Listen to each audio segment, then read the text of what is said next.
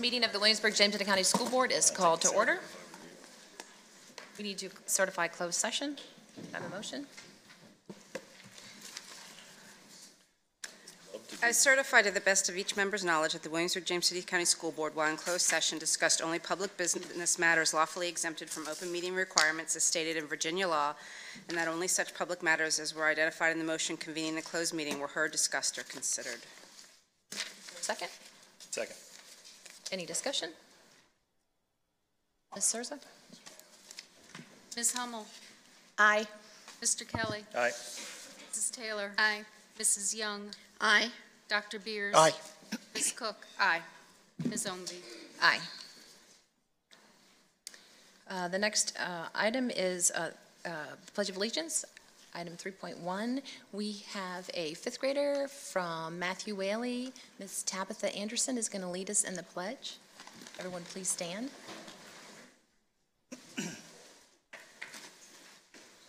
I pledge allegiance to the flag of the United States of America and to the republic for which it stands, one nation, under God, indivisible, with liberty and justice for all.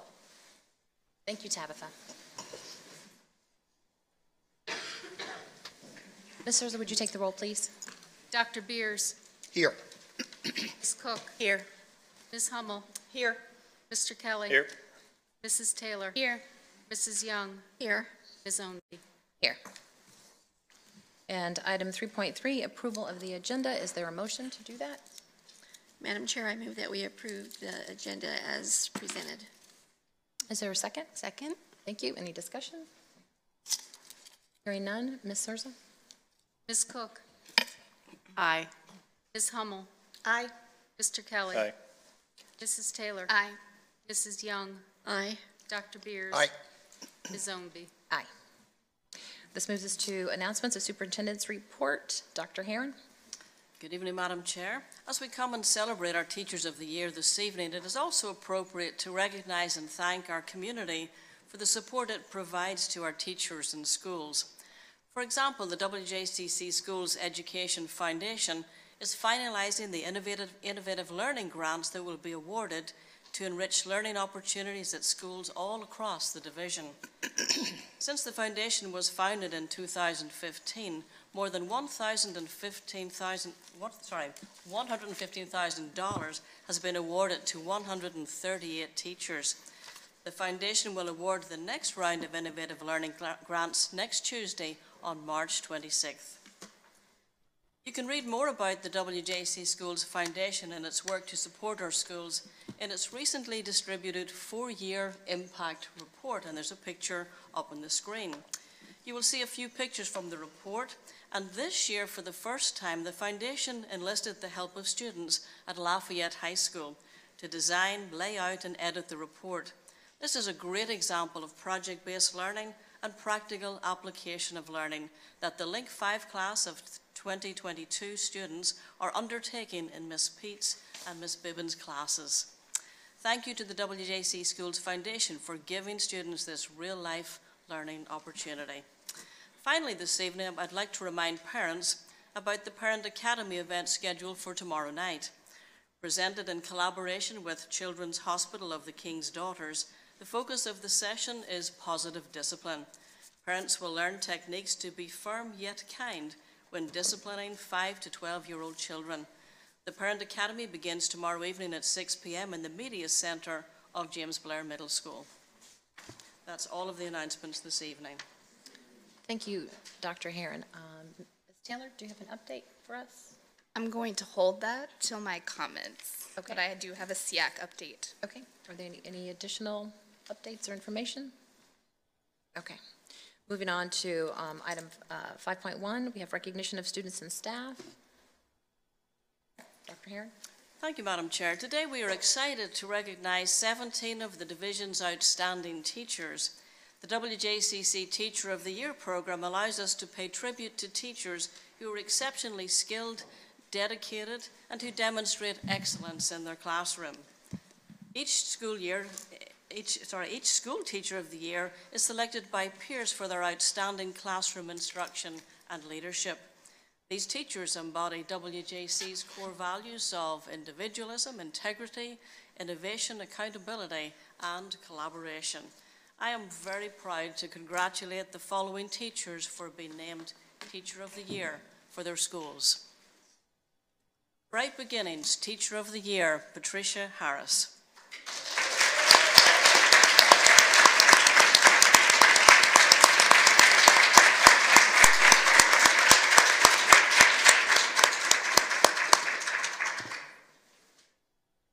Clara Bird Baker, Teacher of... Clara Bird Baker, Teacher of the Year, Diane Howell.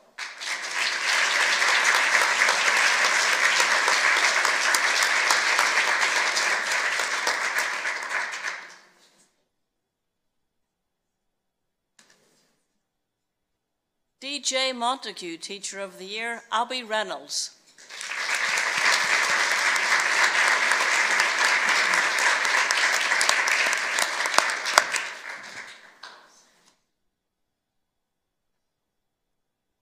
J.B. Blayton, Teacher of the Year, Rose Marsh.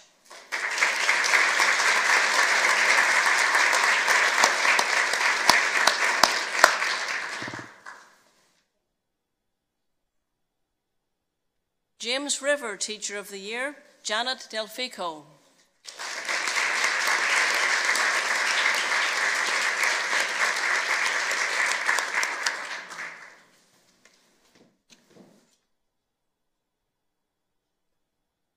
Laurel Lane, Teacher of the Year, Erin Elmore.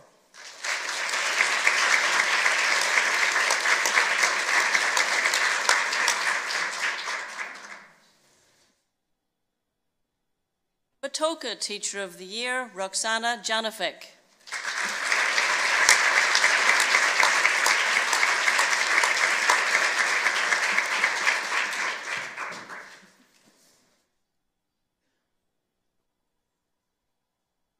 Matthew Whaley, Teacher of the Year, Meredith Watkins.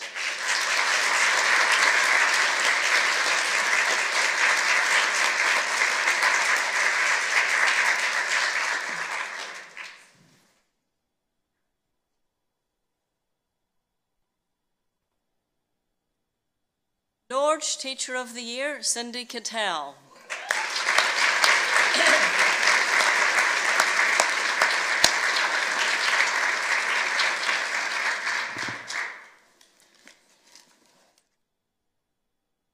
Stonehouse, Teacher of the Year, Julie Lipscomb.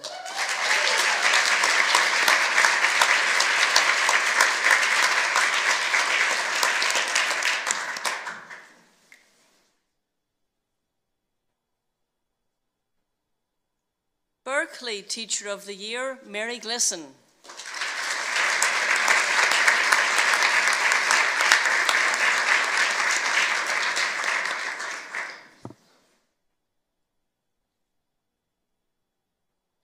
James Blair, Teacher of the Year, Casey Ford Starry.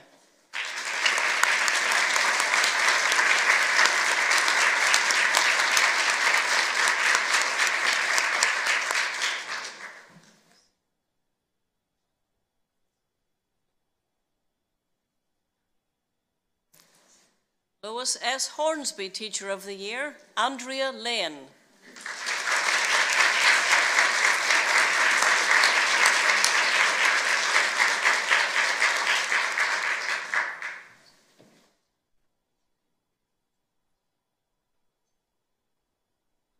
Tuano, Teacher of the Year, Jennifer Brungut.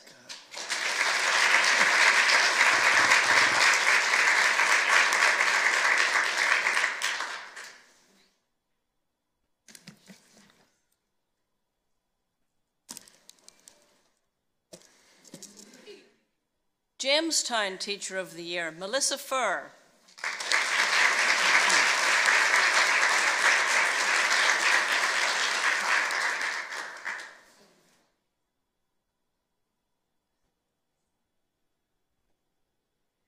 Lafayette, Teacher of the Year, Jennifer Swinson.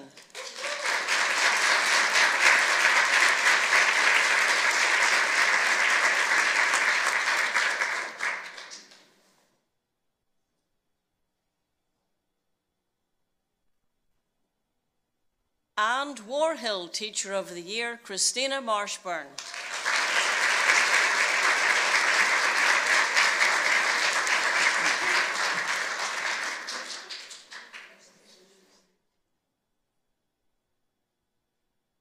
Congratulations, teachers.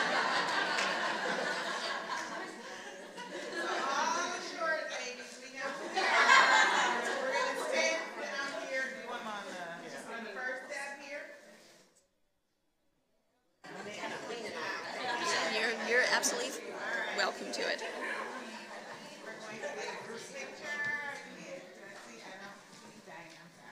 All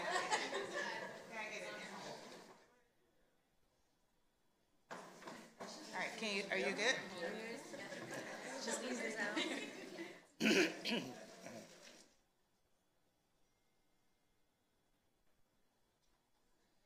Good.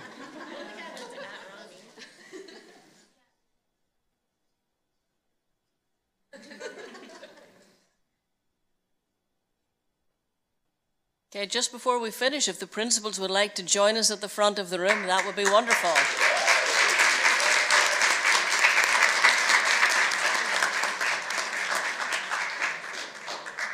You're getting all of them in the picture. So let's have everyone come down one more step. There we go. And then there we go. I had time. I should My car's right out there. The year last year was. Oh, and African Americans too. Not even going to see You know that's how it works. Like really? Oh, gee. 20 minutes from CTE. When does Stucktown count as tall?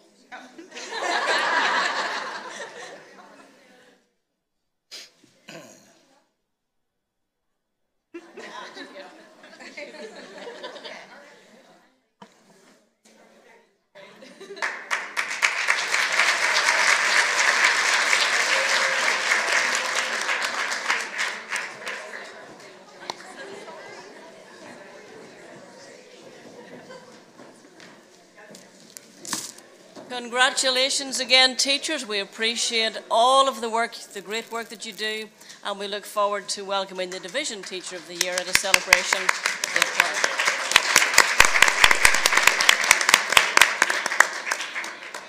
Madam Chair, that concludes the recognitions for this evening. Thank you, Dr. Herron. I'm just going to wait a couple minutes.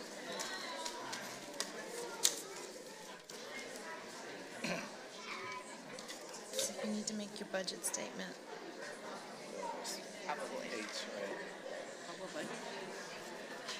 Likely.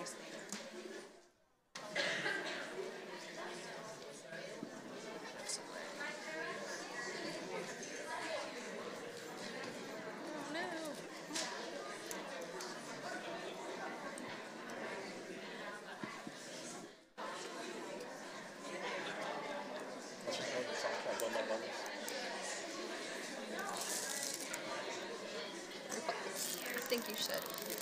Great visual effect. Okay, moving on to item 5.2, School Spotlight. Dr. Herron. Thank you, Madam Chair.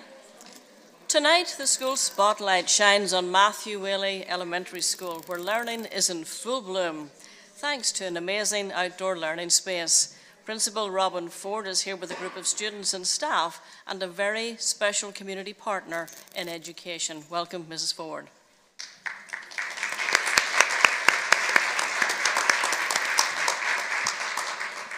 Good evening, Madam Chair, members of the school board, and Dr. Herron.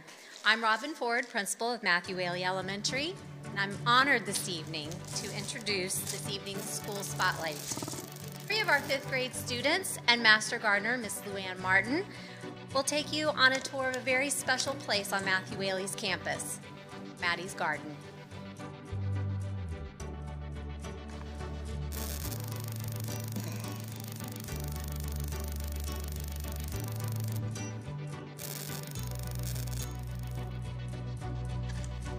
Good evening, Madam Chair and members of the school board. My name is Tabitha Anderson, and I am a 5th grader at Matthew Whaley. Maddie's Garden was designed by Gail Roberts as a gift to the community for Williamsburg Tercentenary celebration.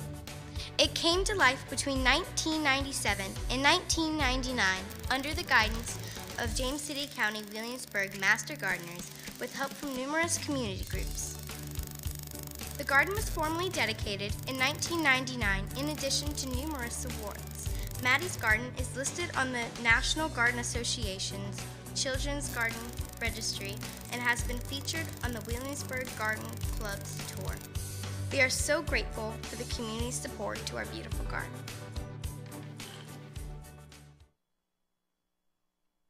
Good evening, Madam Chair and members of the school board. My name is Jalen Pittman and I am a 5th grader at Matthew Willey. Maddie's Garden is our all-season outdoor classroom. Each month, kindergartners and 1st graders learn beside the master gardeners as they plant, prune, and harvest flowers, vegetables, and herbs. Miss Brown has turned many of the garden's crops into tasty meals served in our cafeteria. The garden has hosted countless picnics and classroom celebrations. There has been a wedding in the garden, and it's a special place where patriots memorialize beloved members of our community. Every Matthew Willey student has shared in the magic of Maddie's Garden.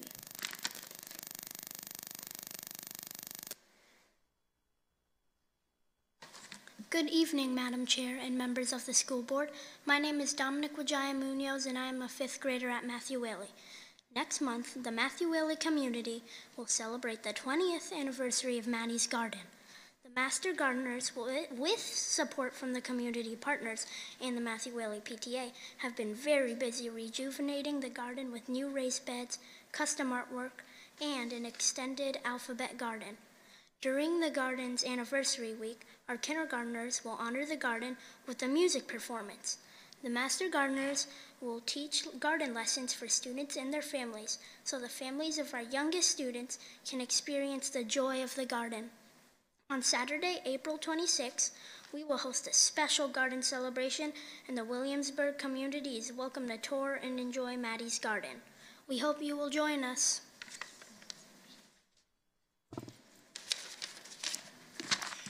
Good evening, Madam Chair and members of the school board. I'm Lou Ann Martin, Master Gardener and Manager of Maddie's. Since becoming a Master Gardener, Maddie's has been very near and dear to my heart. I've played in the soil, since a very early age. Jen Rose Lassinger was the music teacher at the school for 37 years and the first Master Gardener manager of Maddie's. When she asked me to take over as manager, I was honored and thrilled. Maddie's has been invited to be on the annual garden tour and the holiday house tour, where we have educated and showcased the garden to visitors who have come as far away as Europe. Maddie's Garden shares a very special bond with the community, the school, and its students. It is considered a premier children's garden and a standard for other gardens. We have a dedicated team of Master Gardeners who work very hard in the garden and with the children. William and Mary students volunteer to work in the garden as a community service. The children truly love the garden, from digging worms, measuring themselves against the banana tree, to watching the monarch butterfly chrysalis on the petunias. These special children are learning valuable lessons which can only be taught as a hands-on experience. We invite you to our 20th anniversary. Thank you.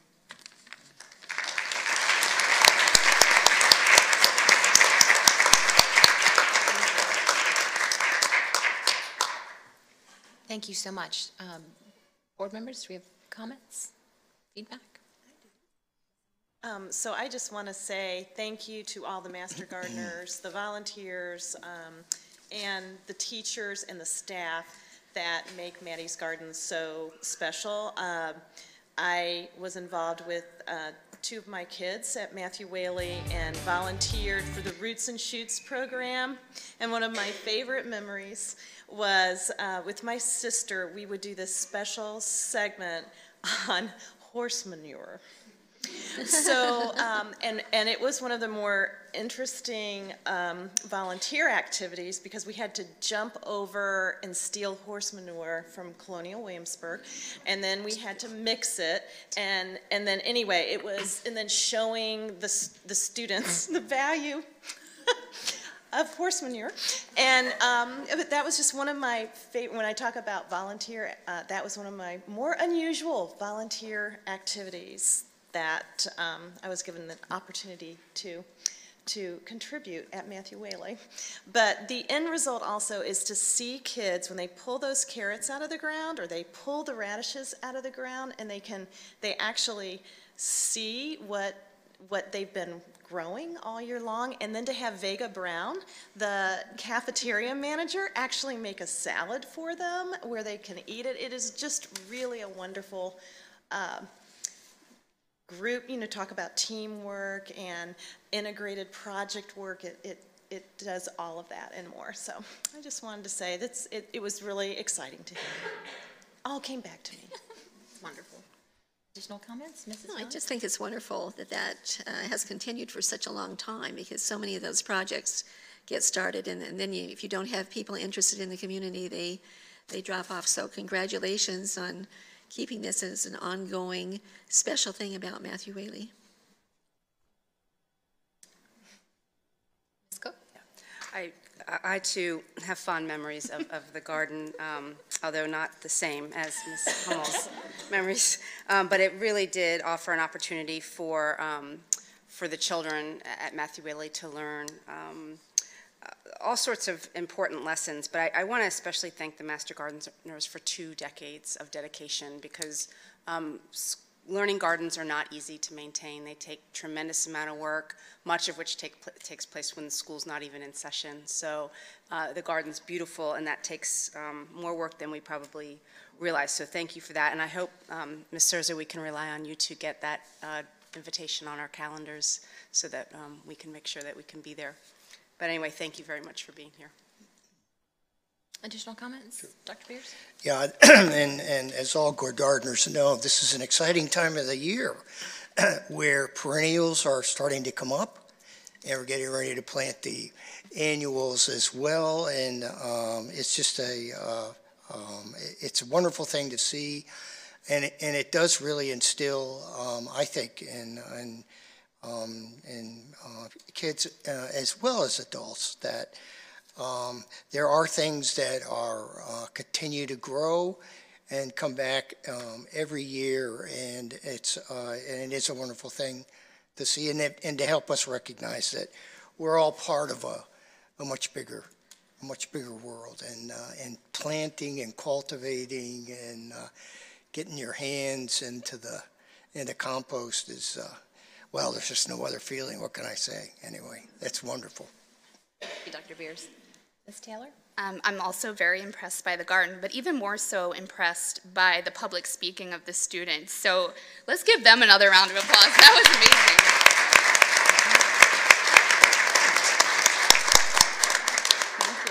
Thank you, Ms. Taylor. And I was going to say the same thing. I was very impressed with our speakers and your preparation. And again, I think this is a wonderful example of our community partnerships. So thank you for our community partners and for our students and being actively engaged in this great project-based learning. So thank you again, Matthew Whaley. Okay, so this now brings us to citizens' comments. I believe we have 7 speakers. I'll turn over to Mr. Kelly. Thank you, Madam Chair. It is at this point in our meeting where citizens are invited to address the board. Those citizens desiring to speak should have submitted speaker cards to the clerk prior to the start of tonight's meeting. These speakers are asked to come to the podium when their names are called, state their names for the record, and direct their comments to the chair of the board. It is the board's interest and desire that all comments are heard and respected. Hence, citizens are asked to not engage in applauding, verbal outbursts, or any other type of demonstrations during the presentations. Personnel matters are not considered in public meetings. Therefore, the board requests that all speakers refrain from making reference to specific individuals in any form or fashion. Though the board does not respond to your comments during the meeting, your comments are being heard and appreciated. Each speaker is allocated 3 minutes to make their presentation, and the board asks that you respect this time limitation. Also, please be reminded that no time may be yielded to another speaker. Your acceptance and adherence to these guidelines will be greatly appreciated, Thank you, Madam Chair. My instructions are concluded. Thank you, Mr. Kelly. Mrs. Hummel? Andrew Archibald.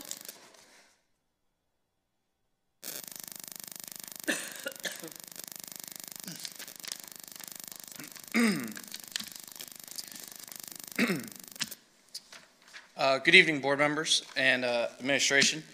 I'm coming before you today simply because I am a parent in this district. I'm also a taxpayer here, and if what I was told is actually true, I have several concerns specifically related towards money and budgeting.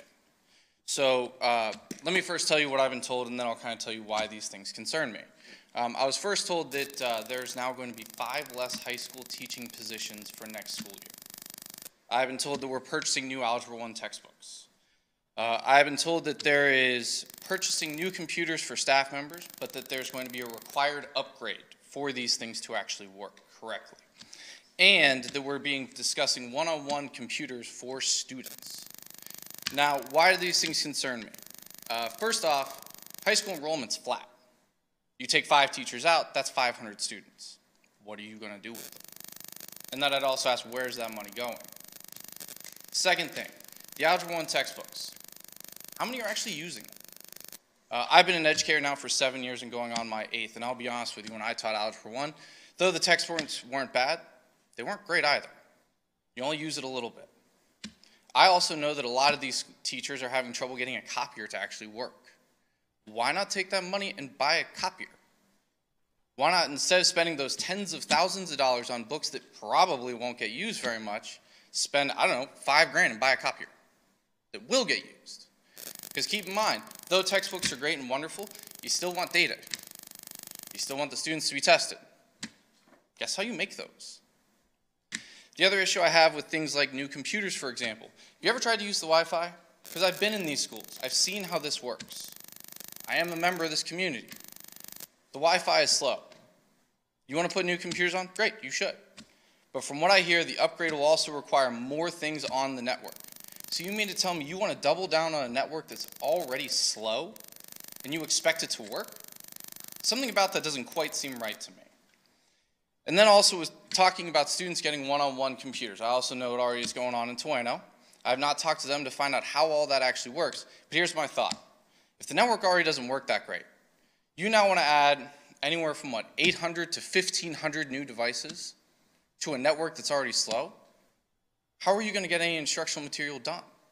Like, how does that even make sense? So you're basically taking what is my tax dollars and yours, buying all of this stuff. Really, will it even work? That sounds like a huge waste of money when you could direct it in other ways that would actually benefit the students. Like, for example, more support staff.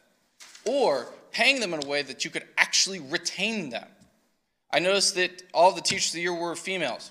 What happened to retaining the guys? Thank you, school board. Have a great night. Thank you so much. Kayla Aaron.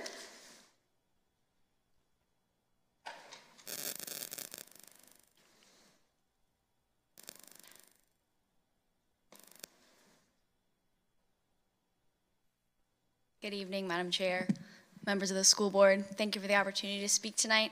My name is Kayla Aaron. I'm a senior at the College of William & Mary, and I'm here with the village tonight. Me and other members of the village are here to address a question that was brought up in the last school board meeting of what is a structural barrier? So we're here to address that question tonight. An area that can shed tremendous light on the issue of structural barriers is the racial inequality apparent in discipline rates. Between 2015 and 2018, minority students were consistently overrepresented in short and long-term suspensions.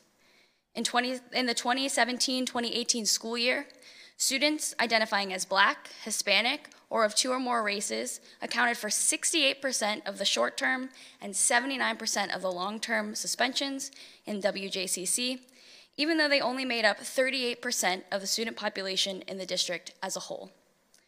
Looking more specifically at the school level, the numbers are even more striking.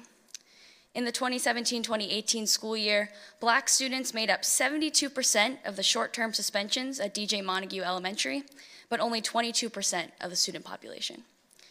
This trend persists to the high school level, In the same year, Black students at Lafayette High made up 63% of the short-term and 67% of the long-term suspensions, while only representing 21% of the student population.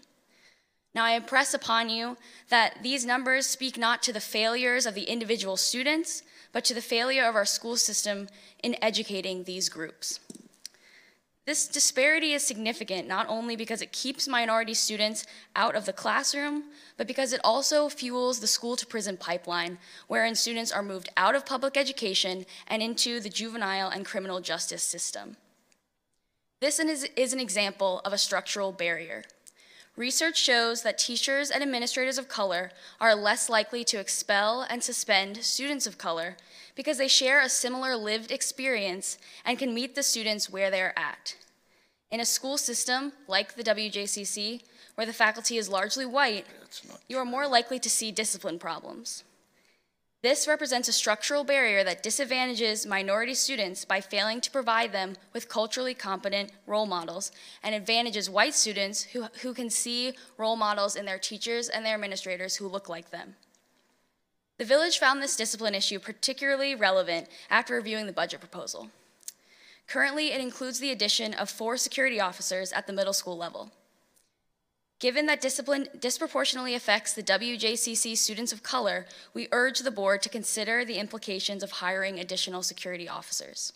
Instead, we support the hiring of culturally competent teachers and counselors of color who can work to incorporate students. Thank you. Thank you.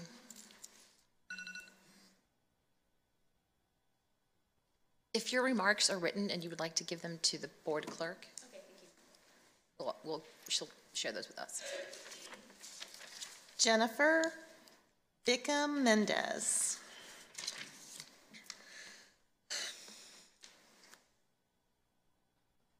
Good evening, school board members. Thank you for the opportunity to address you. My name is Jennifer Bickham Mendez, and I'm a WJCC parent, as well as a supporter and a member of the Village. You wouldn't know it from my t-shirt, but I couldn't resist the free advertising. Lafayette High School Show of Greece. Opening night is Thursday. Get your tickets.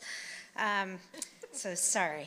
Where's the camera? Anyway. Along with my colleague John Riofrio, I'm currently at William & Mary teaching a new course entitled Marginalized Communities and Education for Transformation. Because many of the readings and discussions that we have in class have involved the concept of structural barriers, my ears also pricked up when I watched the last school board meeting. As a sociologist and an educator, I thought it might be useful to provide a quick definition of a structural barrier, as Kayla has done, and then give a couple of quick examples from our class discussions and the research. A structural barrier is a condition in place that has disadvantageous impact on a group of students based on their societal position, something over which they have no control as individuals. Structural barriers negatively impact students' ability to succeed and thrive in an educational setting or institution, but they do not affect all students in the same way. That is why it is so important for you as custodians of a public good, our public schools, to understand and consider structural barriers. When we are talking about structural barriers, we're talking about inequities with regard to ability to participate in academic achievement. Some quick examples. Ms. Cook gave one last school board meeting. When course materials cost additional money in the form of fees, it impacts economically disadvantaged students, but those who have parents with the means to pay are not impacted in the same way. When information about educationally enriching opportunity goes home with students or is delivered in English only, it means that our English language learner students and their parents may not understand or be able to take advantage of those opportunities. Or know to get a permission slip signed, for example, know what the permission slip is about. This impacts some students, but not others. It's a structural barrier. A shortage of guidance counselors and lack of access to guidance counselors with whom students can effectively communicate has a differential impact on different groups of students, because some students rely more heavily on guidance counselors for support in helping them navigate life after high school. Other students have parents with the means to pay for these kinds of services. A recent media spotlight has shown that. These are just a few examples, but there are many more. Does the existence of structural barriers mean that the school board should pay for everything, as was suggested? Is that the only solution? No, but if education is truly public, then it means it should be accessible to all, and we need to recognize and think creatively about these barriers and find best practices and solutions. Thank you so much for your time. Thank you. Amy Clark.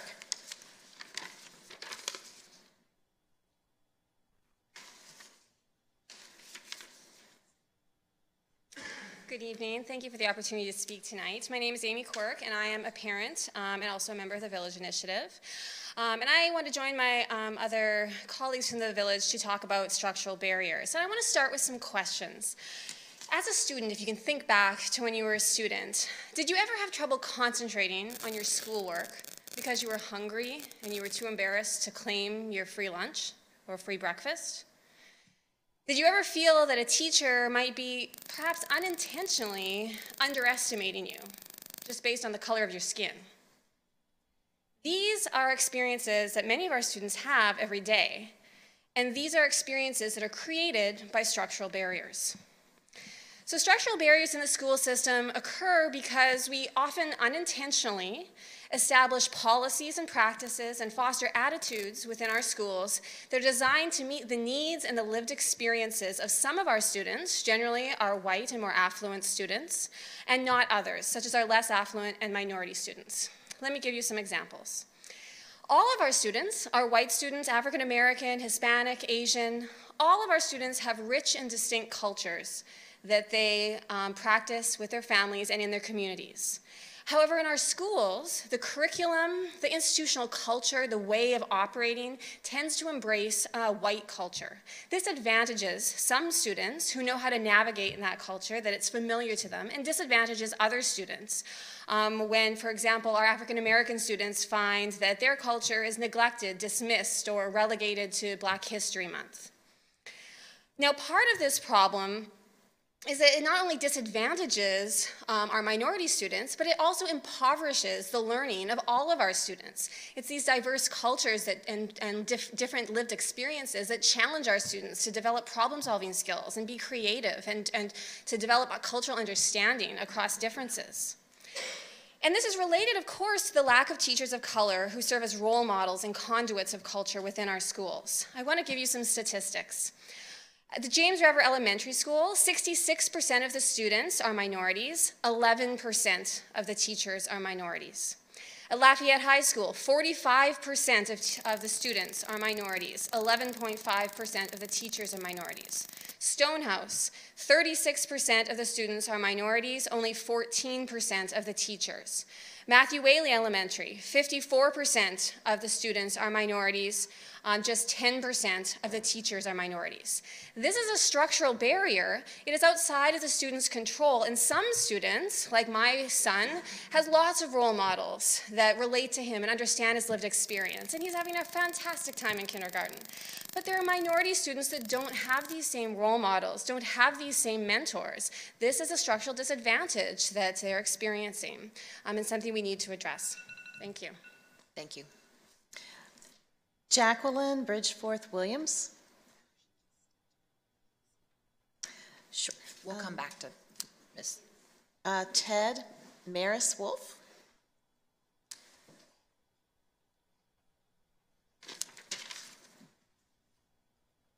Good evening, Madam Chair and Board. Thank you very much. First, I do want to thank you for everything that you do. You don't have to be here helping to lead us and become a model for Virginia and the country. Thank you. I need to come to more of these meetings because seeing the 17 teachers receive an award reminds me of how many heroes we have around us in our midst. And these teachers truly are heroes. My name is Ted Maris Wolf. I'm an elementary school parent and a Bright Beginnings parent. And tonight I just want to say a few words about Bright Beginnings.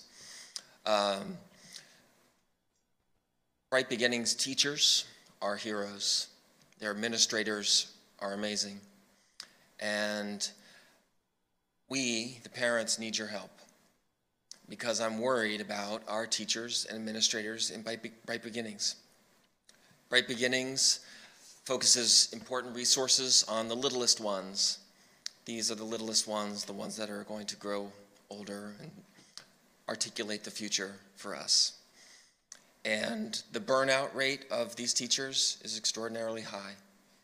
The resources that they need are great, and they are under-resourced. Teachers need more assistance. We need more speech therapists, support staff. We need your help to lead the way. This school system could be a model, not only for Virginia, but for the country. And we need your help to articulate those needs in the community and to raise and direct resources in the direction of bright beginnings.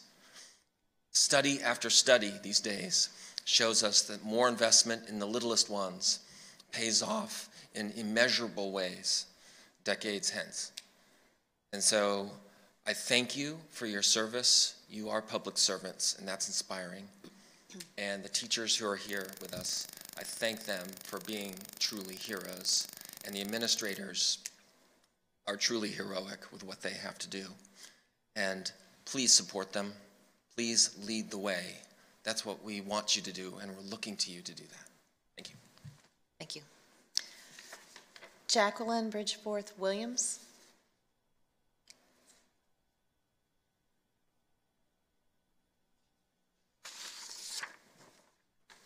Good evening, Madam Chair, Dr. Herron, and members of the school board. I'm Jacqueline Bridgeforth Williams, the chair and founder of the Village Initiative Incorporated. The Village is a grassroots advocacy organization that focuses on education rights and justice, including addressing the minority achievement gap and advocating for diversity and inclusion within Williamsburg, James City County schools. The Village is made up of concerned citizens from the Williamsburg community to include parents, educators, students, and professionals. Building a positive relationship with our local school system is at the center of the Village's mission and work. The organization has continued to partner with Williamsburg, James City County Schools to develop and implement tutoring initiatives to provide this school year over 20 tutors to the schools. And I thank you again for having me to come before you. And as the others stated earlier, the Village is here tonight just to speak a little bit about structural barriers. My concern is that we integrated 50 years ago, and with that integration, we brought the children in. And the onus was on the children to come into the schools and be our heroes. And now what we are asking for is that we bring some of the adults into the schools. We would like to see more integration of diversity, of culture, of awareness, of our languages. When you don't bring the adults in, you leave those things out, and they lack. And not only do teachers of color and more diverse staff affect those children, but they affect all children, because we must prepare our children to work and live in a global society. We know that there is a huge achievement gap in Williamsburg, James City County Schools that has existed for quite some time. And what we are asking you tonight is to consider those things: the achievement gap, the opportunity gap, the things that lead to the school to prison pipeline. And we do believe that with minority teachers, minority children, not only do we believe it, but the studies support that they're more likely to be identified as gifted students, students with special talents, more so than to be suspended and expelled. So we ask that you continue to consider cultural inclusion within our school system. And I thank you this evening for the opportunity to speak to you. Thank you. Rose Roberts.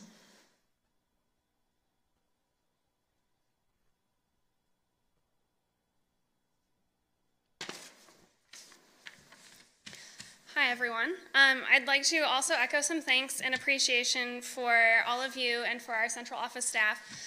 In particular, I wasn't able to make it to the last board meeting, but I did watch, and I thought that there were some really great points that were made and conversations that were taking place. I appreciated the support for additional administrators and counselors across the division. The comments made about potentially in the future changing some of our funding structures so that students with more needs and schools with more needs are getting more support, and the issue of our high school size inequality, which we all know is a problem and we'll figure out a solution for someday. But I also really heard what Dr. Beer said that echoed with me, that we kind of keep talking and talking about these things, and I know that I have done the same in my 5 years in this division, and at some point we need to kind of either do it or stop talking about it, because it just keeps getting hashed and nothing is happening.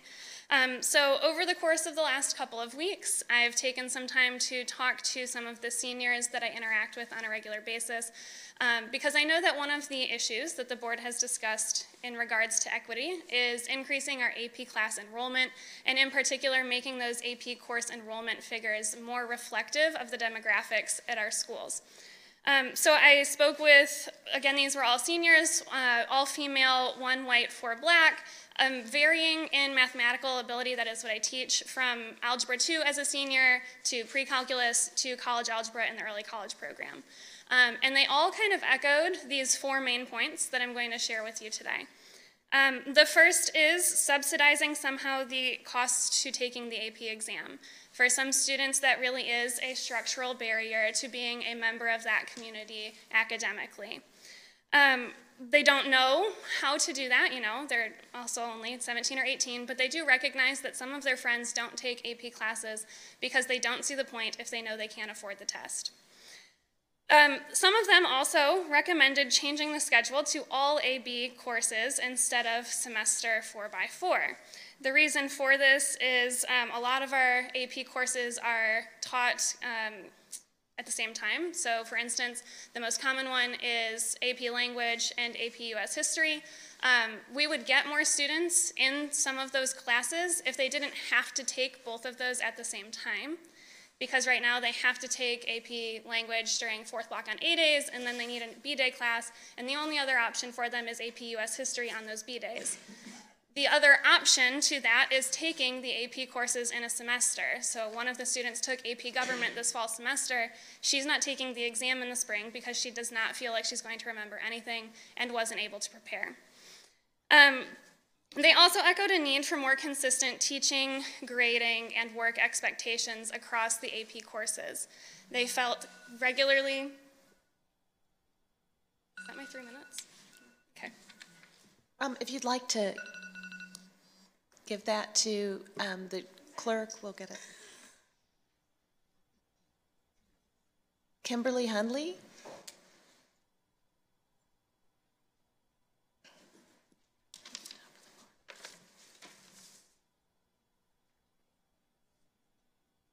I learned something from the little kids. That was so cute. Madam Chair and members of the board, I don't always address you all that way. I always come up and say, I'm just Kim Hundley, it's president. So Madam Chair and members of the board, I'm just here tonight standing on behalf of the teachers as the president of the Teachers Association, standing in full support of the budget. We have talked with Dr. Herron on things we had concerns with, and we think that definitely the way she is aligning the monies to the strategic goals, that's going to work it out. We thank you for putting in additional staffing for special ed, regular ed, also staffing for administrators, also counselors. So we think that's a very good fix. And I'm really hoping that the budget does is fully funded. Also, I am going to speak to the viewing public. If anyone out there is listening right now, if you do know of minority teachers or teachers of color that are in universities now, anywhere, you have friends, children, their children, please have them contact Tim Baker. Tell them Kim sent you. We really, you know, and then I'm going to issue another challenge. And also, I like what the young man said. If you know men or young men that are in our education programs, please have them contact Williamsburg to get an interview. I'm also going to challenge this. If they're not interested in coming here, can they let us know why? I mean, I've always been interested in that. Is it because Northern Virginia pays more? Is it, you know, it's not a good single life here for people that are young? It would be interesting. Just let Tim know why you did not choose to come to Williamsburg. What is it? Because we can't elevate to excellence if we don't know what we need to work on. But I definitely stand for, needing more. I'm getting ready to retire next year. I'm hoping the teacher of color comes to take my place. But we need to know why they're not coming or why, because I feel like we're reaching out. So if there's something we're not doing right, we do need to know. I'm going to use my fake Irish accent and say, may the luck of the Irish help pass the budget. No mad, I know this is Madness Month for basketball, but hopefully nothing happens with the budget, because it really is, you all, a good budget. This is the first time in my 3 years as president that it made sense, because things lined up, the money lined up to the strategic goals. So we're happy, so hopefully that will pass. Spring is here. Your goodies you see are melted, because in 20 minutes that's what happened in the car. But not those goodies, the other ones. Yes. So, but thank you for all you do. It is not an easy job. And if anyone is listening out there, please take me up on that, please. Thank you. Thank you, Ms. Hundley. Okay, that brings us to the consent agenda. So the following items will be approved. Item 7.1, approval of minutes from the following meetings, February 19th to February 19th and also March 5th. The financial item 7.2, the financial report and monthly bills and payroll for February 2019. Item 7.3, personnel actions. Item 7.4, resolution R-7-19, month of the military child. Item 7.5, resolution R-8-19, VSBA business honor roll. Item 7.6, retire policy CHC, system of communication. Item 7.7, revise policy GCPC, retirement of full-time staff members. And item 7.8, approve release from compulsory attendance case number R20-01. Is there a motion? Madam Chair, I move that we approve the consent agenda as presented. Thank you. Is there a second? Second. Any discussion? Hearing none. Ms. Surza? Ms. Cook? Aye. Ms. Hummel? Aye. Mr. Kelly? Aye. Mrs. Taylor? Aye. Mrs. Young? Aye. Dr. Beers? Aye. Ms. Ownby? Aye. Okay, this brings us to the action items. Before we move on to item 8.1, I believe Ms. Cook and Mr. Kelly have a statement to read. Go ahead. Thank you. Yes, Madam Chair, thank you. As a member of the School Board of Williamsburg, James City County, I acknowledge that I have an interest in the fiscal year 2019-2020 school budget because I'm an employee of the Williamsburg Health Foundation. However, I believe I'm able to participate in the consideration of and vote on the budget fairly and in the public interest. Madam Chair, as a member of the School Board of Williamsburg, James City County, I have an interest in the fiscal year 2019-2020 school budget because my wife is an employee of the WJCC schools. However, I believe I'm able to participate in the consideration of and vote on the budget fairly and in the public interest. Thank you. So item 8.1, approve the FY20 operating budget. Is there a motion? Madam Chair, I move to approve the fiscal year 2020 budget in the amount of $142,513,126 to include $103,916,391 for instruction, $4,906,532 for student attendance and health, $3,696,651 for administration, $8,943,952 for public transportation services, $12,822,990 for operation and maintenance services, and $8,226,610 for technology.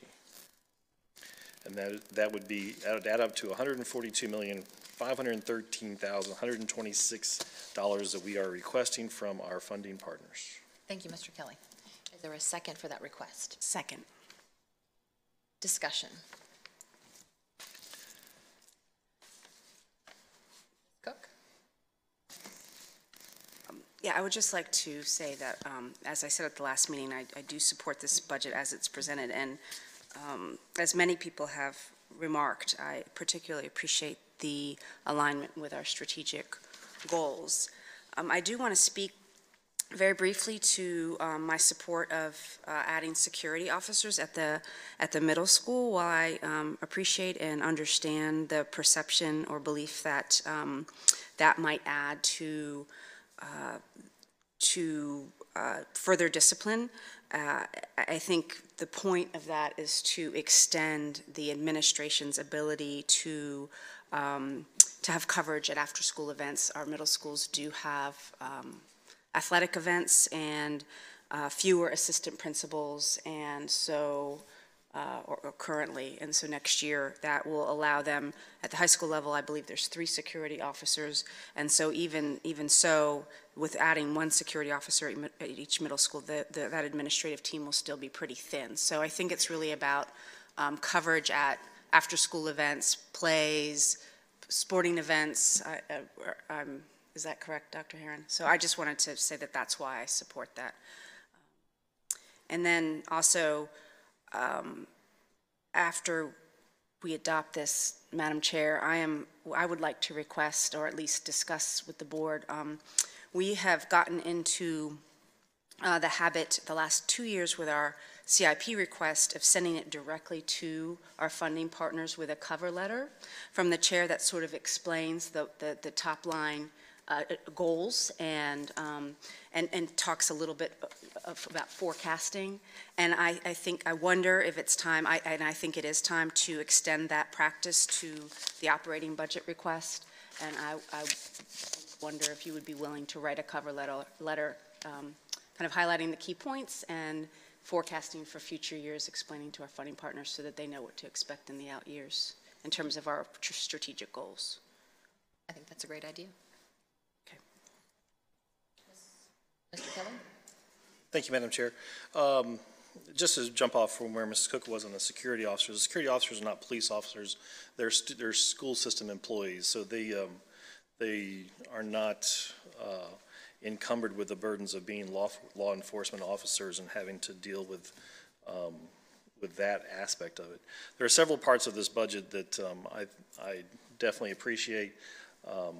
5 full-time equivalents for school counselors I think is great. 4% average salary increase for our entire staff I think is very good. Social studies coordinator for a community that's very much involved in history and social studies I think is also very important. Additional staffing at Bright Beginnings I think is also a good part of this budget. And as we said, this is a recommendation to our funding partners. This is not our budget yet. Our funding partners will have their opportunity to weigh in on the amount of money that they have available to fund us, and then we may have additional decisions to make after that. I think it's important to note, for instance, when the General Assembly says that they're providing for additional school counselors, the way the funding works here in Williamsburg-James City County is they're providing for 1/3 of that cost, and the locality has to provide the other 2/3. When they say they're providing for salary increases for staff, they're providing 1/3 of standard of quality teachers, not for our entire staff. So there's a little bit of a mixed message that comes out of Richmond that's a little bit deceptive. Whether it's intentional or not, we can debate. But this budget gets us back on a good path. We're not exactly everywhere we want to be. We're not exactly everywhere we should be. But I think it's definitely steps in the right direction, and I appreciate the superintendent's work in putting this together and her staff, Mrs. Ewing, and the rest of the administration for working to put this together and provide for what I think is a good budget for this community. Thank you, Mr. Kelly. Are there additional comments? Yeah, the only thing I would add is that our joint session with our governing bodies, I thought the presentation and the explanation of the key elements of our budget were very well spelled out. And I want to thank our staff, our administration for their diligence and their ability to do that. We were also reminded by Supervisor McLennan that 10 years ago, state gave this school district $33 million. Today, or last year, it's been about 10 years, we got $35 million. Think of all the changes that have occurred in our community, in our school system in the last 10 years, and they only bumped us up $2 million. So, and that leaves the burden on financing this wonderful school system on our governing bodies. And I know that they will consider very carefully our budget request, and I hope they approve it. Thank you, Dr. Beers. Ms. Hummel? I just wanted to say, to follow up on Dr. Beers' comment about the joint session, that in that session, we covered the fact that over 80% of our budget is for instructional purposes. That's where it should be. That's the heart of everything we do in the WJCC system. And for me, what was really impactful was the fact that we need to attract and retain our excellent teachers and staff in our school system.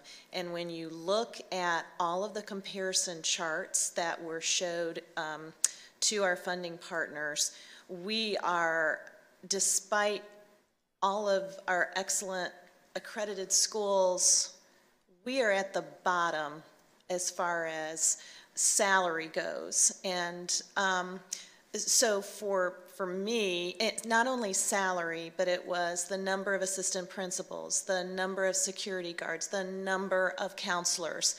And we are doing so much with so little that for me personally, and then when the village representatives come tonight and they talk about we need to hire more minority teachers, a very important part of all of that is making sure that the salaries that we're offering are competitive, that we are not overburdening our teachers with overcrowded classes. So I think that our budget is a good budget, and I hope that our funding partners agree and will support it. So anyway. Thank you, Ms. Hummel. Additional comments? I guess I just want to piggyback on what has been mentioned. The one thing that, as a former teacher, retaining our teachers is so vital, and I think this budget has started to address that, thanks to HR and Ms. Ewing for presenting the things that we as a school division are trying to work on. We would like more minority teachers, so thank you, Ms. Huntley, for inviting people to contact Mr. Baker. I'm sure he would love to get those phone calls. We would like more minority teachers. We would like our school staffs to be more representative of our community. And so along with our efforts to increase the bottom line salary, we're not there yet. We're trying to get there. And I would want to thank our funding partners at the joint meeting last Friday when Ms. Ewing presented that point was brought home, that we need to keep and retain our excellent teaching staff. And I guess that if there's anything that needs to be cut this year, it will, I hope it, and I would never vote for cutting teacher salary. We should be increasing, and if need be, we may have to take some cuts elsewhere, but that would not be an area I would hope that we would consider touching. So thank you. Thank you, Ms. Young. Taylor? I also support the budget. This evening, I think it's the first step in the right direction of many steps to come as we continue working to better the division. And in regards to security guards that were mentioned, as someone who's in the schools quite frequently, it is of note that many of our students develop very positive relationships with the security guards at the high school level. So I'm excited to see what it will bring to the dynamic at the middle school level as well. So I'm prepared to support this tonight. Thank you, Ms. Taylor. I just wanted to share that the board recognizes that the budget that is presented to our funding partners does have a shortfall, but we are required to present a budget of need, and that is what we have presented. This budget does allow for a multi-year approach to shore up, as my board colleagues have said, compensation for our teachers, staff, and administrators, and to make us more competitive in the region and to move our regional rankings up just a bit. We stated last year as a board that we needed to take a multi-year approach with regard to compensation, hiring more special education teachers and more English language learners. And so last year we were able to make some inroads. And so in order for, as a division, for us to continue to do that, we must continue. And so this budget that we're requesting allows us to begin to move forward. It allows for us to employ, as my colleagues have said, the much-needed guidance counselors that are now mandated by the General Assembly, but not fully funded by the General Assembly. As per our board's standard operating procedure, we are responsible for advocating for this budget, as well as for engaging the broader community and our education advocates. And so I encourage our education partners, the Teachers Association, the Special Education Advisory Committee, PTAs, PTSAs, and other education advocates to engage in this budget process, which now moves on to the city and our county to make decisions about this request that we have made. So unless there are additional comments, Ms. Surza, call the vote. Ms. Hummel. Aye. Mr. Kelly. Aye. Mrs. Taylor. Aye. Mrs. Young. Aye. Dr. Beers. Aye. Ms. Cook. Aye. Ms. Ownby. Aye. Okay, moving on to item 8.2, approve WJCC Schools Foundation donation for innovative learning grants. I move that we approve the WJCC Schools Foundation donation for innovative learning grants in the amount of $34,575.77. And is there a second? Second. Any discussion? Okay, hearing none. Ms. Surza? Mrs. Taylor. Aye. Mrs. Young. Aye. Dr. Beers. Aye. Ms. Cook. Aye. Ms. Hummel. Aye. Mr. Kelly. Aye. Ms. Ownby. Aye. Item 8.3, award a contract to resurface the athletic track at War Hill High School. Madam Chair, I move to award a contract to resurface the athletic track at War Hill High School to Centennial Contractors in the amount of $472,609.40. Thank you, Mr. Kelly. Is there a second? Second. Discussion? Hearing none. Ms. Surza? Mrs. Young. Aye. Dr. Beers. Aye. Ms. Cook. Aye. Ms. Hummel. Aye. Mr. Kelly. Aye. Mrs. Taylor. Aye. Ms. Ownby. Aye. Item 8.4, award a contract for invitation for bid number 19-13721, window replacement at Norwich Elementary School. Is there a motion? Madam Chair, I move that we award a contract for invitation for bid number 19-13721, window replacement at Norwich Elementary School to David A. Nice, Builders Incorporated, in the amount of $105,900. Thank you, Ms. Young. And is there a second? Second. Thank you. Any discussion? Mrs. Cook? Because some funds are being transferred from the fund balance, I just wanted to ask if how that's doing. How healthy is our fund balance? Funds left over in the Norwich HVAC project that will be transferred to cover.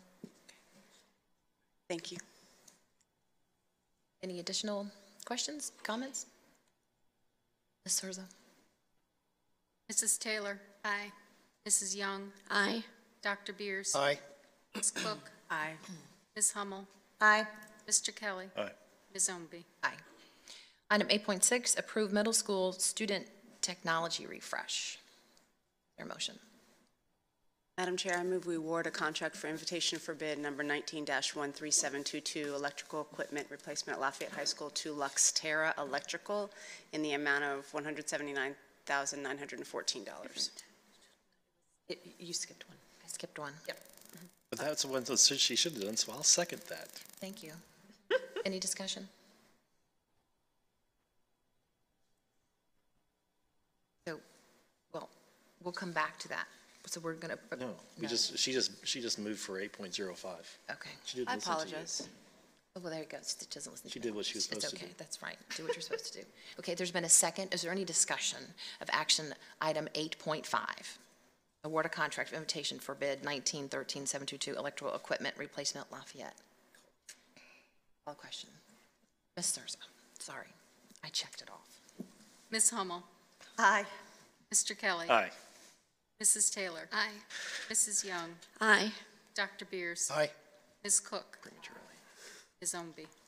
Aye. Okay, now, item 8.6, approve middle school student technology refresh. Madam Chair, I move approval of purchase request of laptops for middle school student use to Lenovo in the amount of $462,451. Is there a second? Second. Thank you. Any discussion? Mr. Landers, just to make sure, this is a refresh, so we're not adding additional devices to the unit, to the network. We're taking some out and putting new in to maintain our one-to-one ratio at the middle school level. That's correct, sir. These will be replacing units that are falling off warranty and aging out of our inventory, sir. They are replacements, not additions. Thank you. Thank you. Any additional questions, Ms. Young? Mr. Landers, thank you for answering that. We're not, as you just stated, we're not adding new computers. This is just the refresh, but I do have a question about bandwidth. It was mentioned earlier tonight about Wi-Fi is slow at our schools. What is our bandwidth for these schools? Or do we keep bandwidth up to date? Yes, ma'am, we do. Currently, we are 1 gig to the internet, and we're 100 megabytes each device internally. We are upgrading that this summer. We're not sure yet, but it will either be 5 gig or 10 gig to the internet, and we have a number of projects to upgrade our wireless access points, as well as our closet switches to increase our capabilities within the schools. Okay. So how is it upgraded? I'm sorry? How is it upgraded? Does that involve adding more wires? You can tell I'm not anywhere near where you are, but I'm just trying to understand what that involves. It involves a couple of things. The switches in the closets in the buildings, they provide the throughput for the bandwidth. So we're upgrading those to a higher throughput level, higher capability level. The wireless access points in the ceilings, those are how the individual laptops connect to our network. We're also upgrading them, again, to improve the throughput, the bandwidth capabilities of each of our wireless access points. And so will that increase the speed for the... Yes, ma'am. Okay. Yes, ma'am. As we add throughput and bandwidth, it increases the speed for the devices. Okay, thank you. Yes, ma'am. Any additional questions? Surza. Ms. Cook. Aye. Ms. Hummel. Aye. Mr. Kelly. Aye. Mrs. Taylor. Aye. Mrs. Young. Aye. Dr. Beers. Aye. Ms. Ownby. Aye. Item 8.7, approve internal firewall appliance purchase. I move that we approve the purchase request for Internet Firewall Appliance to CDW Incorporated in the amount of $198,772.20. Is there a second? Second. Thank you. Any discussion? None. Ms. Surza? Mr. Kelly. Aye. Mrs. Taylor. Aye. Mrs. Young. Aye. Dr. Beers. Aye. Ms. Cook. Aye. Ms. Hummel. Aye. Ms. Ownby. Aye. Item 8.8, approve revisions to school board standard operating procedure. Madam Chair, I move that we approve revisions to School Board Standard Operating Procedures. Second. Thank you. Any discussion? Hearing none. Ms. Surza? Mr. Kelly. Aye. Mrs. Taylor. Aye. Mrs. Young. Aye. Dr. Beers. Aye. Ms. Cook. Aye. Ms. Hummel. Aye. Ms. Ownby. Aye. And lastly, item 8.9, revised policy BDDHKD, public participation of school board meetings. Madam Chair, I move we approve revisions to policy BDDHKD, public participation at school board meetings. Is there a second? Second. Thank you. Any discussion? We had some discussion about this at the work session, and Ms. Surza worked out some changes that were appropriate and acceptable. So I thank you for your efforts there.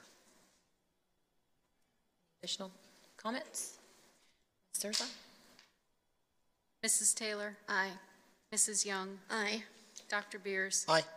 Ms. Cook? Aye. Ms. Hummel? Aye. Mr. Kelly? Aye. Ms. Zomby? Aye. Okay, moving on to item 9, information items. 9.1, equity through engagement, preparing students to be career, college, and life ready. Dr. Herron. Thank you, Madam Chair. We're excited this evening to present some information about how we are preparing students to be career, college, and life ready. Dr. Worley will be setting off the presentation this morning, and joining her at the podium are Ms. Parker and Ms. Thrift, who are part of the presentation. Thank you, Dr. Worley. Good evening. Good evening, Madam Chair, members of the school board, and Dr. Herron. Liz Parker, our coordinator of school counseling, Sherry Thrift, our division career coach, and I are thankful for the opportunity to provide you with an update on the work we are doing to prepare all students for a successful future. Our focus supports the expectations of the Virginia Department of Education and the profile of a Virginia graduate. It is our goal to ensure that all students leave WJCC schools with skills necessary to be career and college ready, and most importantly, to be life ready.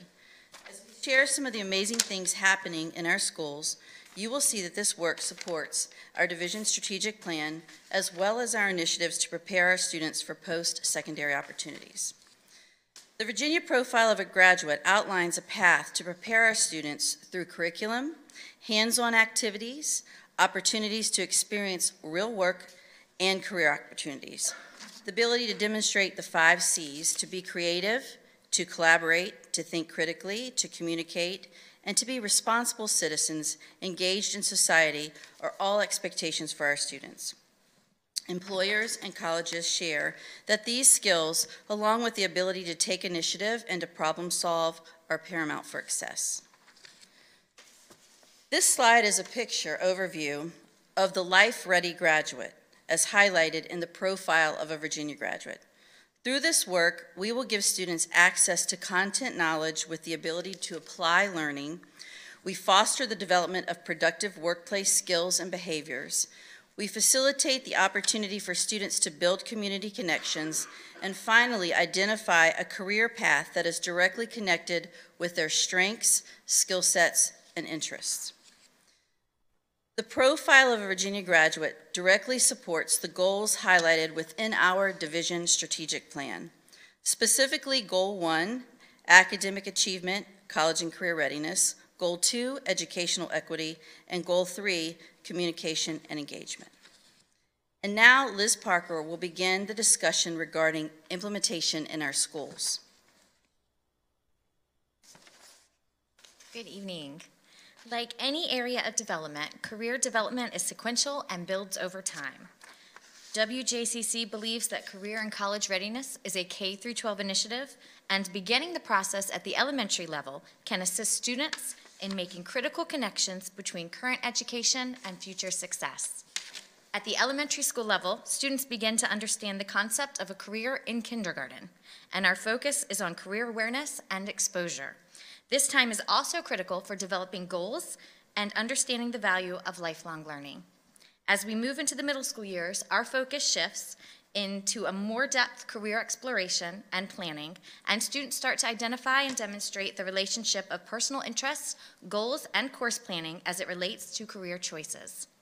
And at the high school level, the goal is for students to understand how the changing workplace requires lifelong learning, flexibility, and the acquisition of new employment skills through a narrowed career focus and work-based learning experiences. Let's look at some specific WJCC initiatives occurring at each level. In elementary school, our students are introduced to Virginia Career View, which is the Commonwealth's online career information delivery system. Many of these features and functions are available in languages other than English, and this is at no cost to any of our students. All students K through 5 receive core counseling lessons and work-ready classroom visits from the school counselor each month, which includes a focus on career development, as well as the social-emotional skills and non-cognitive factors that we know are critical for student success in school, the workforce, and in life. In upper elementary years, students are introduced to the concept of career clusters and spend some time becoming aware of the 16 different types of career clusters. In fourth grade, 100% of WJCC students complete their very first interest inventory, the ONET Interest Profiler, online to begin to find out what their interests are, how they relate to the world of work, and what types of careers they might like to start exploring. Also in fourth grade, 100% of WJCC students begin the creation of their online academic career plan portfolio through Office 365's OneDrive, which they will continue to update and maintain through both middle and high school. Additionally, each elementary school holds at least one culminating career event annually. These range from your more traditional career days and career fairs to maybe more frequent career cafes and careers on wheels, and most recently, career wax museums, which we will get the chance to see firsthand in just a moment.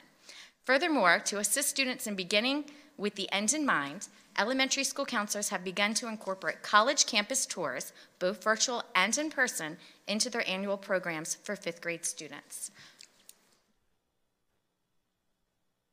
Here you see WJCC fifth grade students visiting Christopher Newport University, where they experienced college student-led tours throughout the campus. They had the opportunity to sit in lecture halls, they checked out dorm rooms, and to eat lunch in a college dining hall, which was by far their favorite part of the afternoon. Totally, in WJCC, 70% of WJCC's elementary schools visit a college campus in person last year, and this year we're aiming to increase this to 100%. Here we illustrate a small sample of the different types of counseling lessons and activities that go on at the elementary level for all students in all of our ninth grade, or all of our 9 elementary schools. And here you get a glimpse of the culminating career events taking place annually at each of our 9 elementary schools. These hands-on opportunities are essential ways to engage students during the most formative years of career development. And we'll see one of those up close. So the Career Wax Museum, this is our first time. I hope it will be an annual event. The kids are doing a wonderful job. What they have done, the fifth graders have been working on this for the last 3 months. We went into the media center where the librarian allowed us to do all of our research, and having them research 1 or 2 of the careers that they were most interested in based on their interest survey. And that was based on the 16 career clusters that is part of the whole career program. They've really worked so very hard. I turned it into something a little more fun because the fourth graders are the ones who are being able to push the buttons and hear the characters come alive. We had engineers, we had singers, we had military, we had artists, we had just a variety. We have done so much in doing career readiness within Matthew Whaley. We took our fifth graders to Christopher Newport University early on. That kind of was our kickoff start to get them thinking about careers. The goal of a profile of a graduate, career readiness, is truly to make them life ready. And so this is a K-12 initiative, and this is truly, I go into classes beginning in kindergarten, but this is kind of a culminating activity for them in fifth grade to really get them thinking about not only their interests, their strengths, but what they need to do to go forward to make this their dream job happen.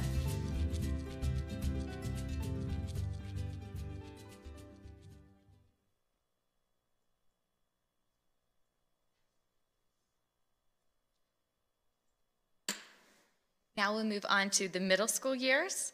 In middle school, all WJCC middle school students are introduced to and provided a free account for Virginia Wizard, which is the Commonwealth's online career information delivery system for secondary schools. Beginning in 6th grade and continuing through 8th grade, all middle school students receive core counseling lessons in their classrooms that include a deeper focus on career clusters and career pathways and further development of those key social, emotional, and workplace readiness skills. Classroom lessons also include students playing the game Imagine through Virginia Wizard. Imagine is a lifestyle budgeting game specific to Virginia's economy, which allows students to walk through expenses they will incur each month, decide how much to spend on their chosen lifestyle, determine their minimum salary needs, and use this information to help them evaluate their post-secondary and career interests, and it is incredibly fun for them to do. 100% of 7th grade students take a career interest and work values assessment through Virginia Wizard to assist them in narrowing down their career focus and then connect those results to careers and post-secondary opportunities that match. 100% of our 7th grade students also develop an academic career plan in 7th grade, which is a flexible plan that outlines an individualized program of study through high school graduation for each student based on their own post-secondary goals. In an effort to expand students' understanding and awareness of educational and technical training opportunities in high school, WJCC partners with New Horizons Career and Technical Education Center to host a career day on-site for 120 interested 8th grade students from all 4 middle schools. Additionally, in middle school, a deeper dive into each of the 16 career clusters and related pathways is provided to students through a middle school career investigation curriculum. Here you see WJCC middle school students learning firsthand about New Horizons career and technical education programs such as culinary arts, welding, and electrical, as well as hearing from a local attorney and a former NAACP prosecutor during one of the division's middle school career day events. This year, 2 of 4 of our middle schools hosted a career day for all students in grades 6 through 8, and this program is expected to expand to all 4 middle schools next year. And in high school, we sharpen our focus on courses and activities that provide students with the knowledge, skills, and attributes they must possess upon graduation to be successful in freshman-level college courses, career training or apprenticeship programs, the military, or the workforce. In regards to activities, this year WJCC hosted its 6th annual Manufacturing Day in partnership with the Association for Manufacturing Excellence and James City County. Over 125 high school sophomores, juniors, and seniors from all 3 high schools had the opportunity to tour 2 local modern-day manufacturing facilities. This event, again, is offered at no cost to students. Transportation is provided. All students receive a free lunch, and any student in 10th through 12th grade are welcome to register. All 9th through 12th grade students and families also have the opportunity to attend WJCC's annual College and Career Night, a division-wide event held in partnership with the Virginia Association of Collegiate Registrars and Admission Officers and the James City County Office of Economic Development. This event hosts more than 100 colleges and universities, professional programs, businesses, and branches of the military, and includes multiple workshop sessions on financial assistance for post-secondary education. This event is also free to students and families, is on the Route 4 Purple Bus Line, and offers translation services on site. To assist all students with the focus on to assist all of our students, but with a focus on students from underrepresented populations in discovering career opportunities in law and exploring post-secondary paths to pursue a legal education, WJCC also partners with William & Mary Law School through a grant from the Law School Admission Counselor to provide an opportunity for 75 high school students from all 3 schools to participate in a program called Discover Law. This event is also at no cost to students. Transportation and lunch is provided, and any WJCC high school student is welcome to register. Dr. Worley will now share some of the division's new course initiatives at the high school level.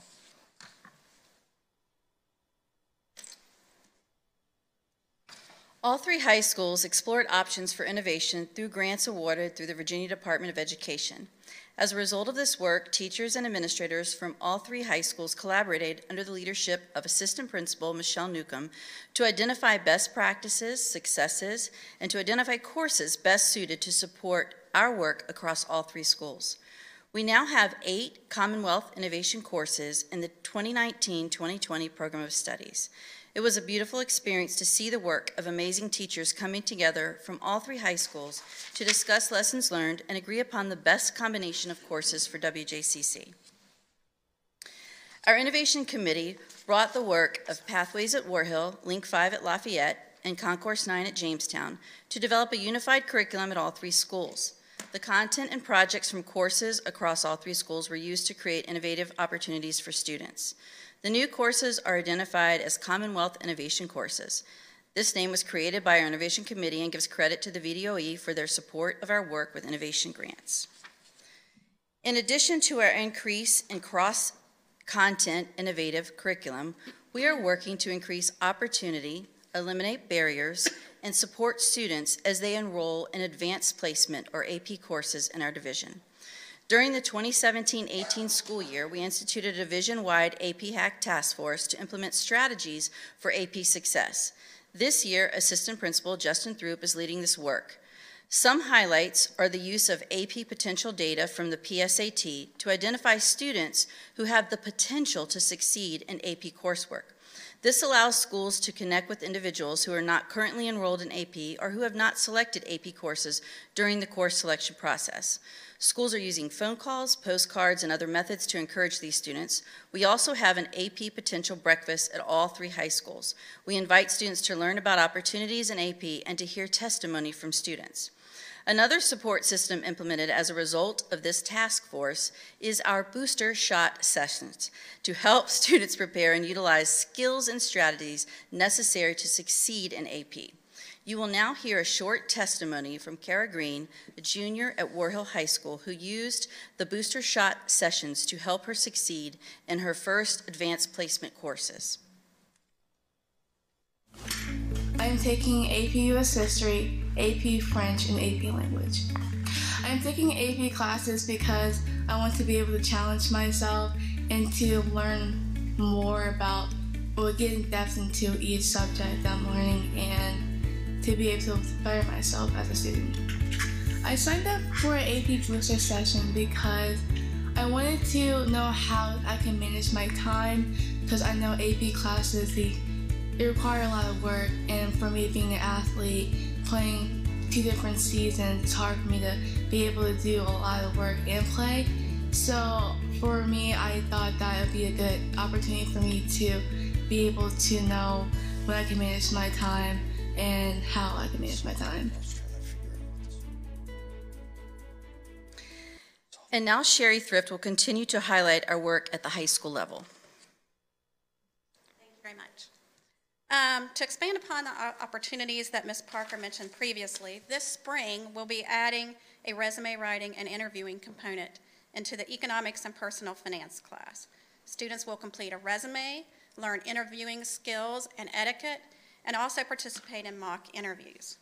As a division career coach, I work with school counselors to assist high school students with career assessments and research, college and career options, resume assistance, FAFSA and college application guidance, and more. This assistance is available to all high school students, with many students I see representing underserved populations. Starting with the next school year, career and college resource information from the 3 high schools will become centralized into an easier-to-navigate webpage accessible to all students through our division website. Resources will include scholarships, career experience opportunities like job shadowing and internships, links to career assessments, upcoming career and college-related events, and much more. Can't turn the page here. Our next important effort is our partnership with James City County Economic Development and Thomas Nelson Community College on a workforce resources committee to look at workforce needs in our area. Needs are being assessed through a survey of local employers and data from local, state, and national organizations and data providers. Through this work, we hope to ensure that we are preparing our students for careers in sectors that are growing at both the local and the national level. We are also identifying the soft skills that employers see as crucial to the workplace now and in the future. We started with the healthcare sector, and after survey data was collected and analyzed, we held a healthcare workforce summer earlier this month with 53 people in attendance from the healthcare field. Through this information gathered from the survey data and summit, we will look at ways WJCC schools can ready our students for the healthcare field through implementation of additional healthcare pathways and career experiences. Relatedly, we are exploring the opportunity to partner with Thomas Nelson Community College on a grant-funded opportunity through the Claude Moore Foundation to increase opportunities for students to participate in dual enrollment health career pathways. Additional career experience opportunities that we are doing in our high schools. This past fall, we had 3 students, 1 from each of our high schools, participate in a paid 30-hour internship with our division's IT department through the Go Virginia Cyber Alliance initiative. And also, this is the first year that our division is participating in the NASA HUNCH program. If you're wondering what HUNCH means, it stands for High School Students United with NASA to Create Hardware. So these students are working with our local NASA agency, in this case it's Langley, to create products for the International Space Station. The students have been working on a spare tools pouch product and just completed the critical design review at Langley 2 weeks ago. Just last week, we learned that the WJCC team received an invitation to the national competition at the Johnson Space Center in Texas in April. This spring, in partnership with the James City County Police Department, we will be offering a Pathways to Law Enforcement program for high school upperclassmen. Students will learn about the field, what they look for in an applicant, and the next steps they can take after they graduate from high school. Lastly, we are building the structure and framework for students to participate in job shadowing and internships with local employers. And in addition to Manufacturing Day, over the next year, our division will hold additional career events, including Health Careers Day, Engineering and Trades Night, and Hospitality and Tourism Career Day. Over to you, Kathy. As you can see, we are collaborating as a division to facilitate rich, meaningful, and real-life opportunities for all students to explore career pathways of interest. We realize that students need a certain skill set whether they go to college, take AP courses in high school, go to work, join the military, go to community college, or a trade school. They must be able to communicate, collaborate, think critically, and be creative in order to succeed. We are proud of our staff and the commitment they have to support career exploration for all students. Tonight, you have heard a great deal of information from us. We now provide you the opportunity to hear from our students. So after I'm done with school, I would like to be a pediatrician. I'm most interested in the arts career cluster. I love theater, especially musical theater, so I'm going down that theatrical path. The career cluster that I am interested in is education with a focus in arts. I would say that I'm most interested in the health and science or the education and training career clusters. The pathway and career cluster that I'm most interested in is anything having to do with creativity and art, which is probably why I'm in the cosmetology class, because it gives me room to work with my hands. The career cluster and pathway that I was most interested in was the law, public safety, and corrections. The career cluster I'm most interested in is computer engineering. I really like it because it mixes hardware design and also some computer science principles, which are two things I'm really interested in. What I'm interested in, basically, it would be like artistic, enterprising, and investigative. It would be really fun to be an author, honestly, because I like writing books and drawing little doodles.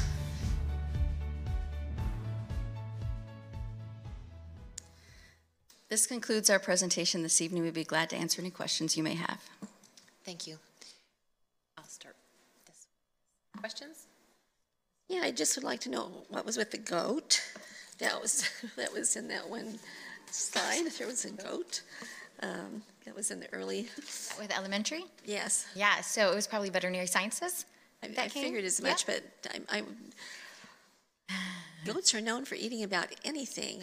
I'm surprised some They brought a variety of animals with them, so that was just one that they brought. But Okay, I guess one of the things that impressed me is that we're already taking elementary kids to universities to tour. I think it might be more difficult to do a trade school, but I think that might be really valuable. And I think at one point I had spoken to Mr. Snipes about maybe having elementary kids coming out to operations and touring some of their facilities, because it's pretty awesome there.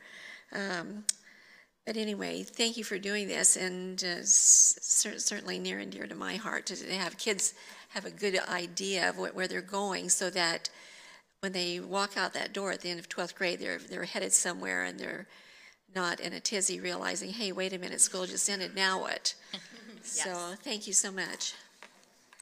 Ms. Young, Ms. Taylor?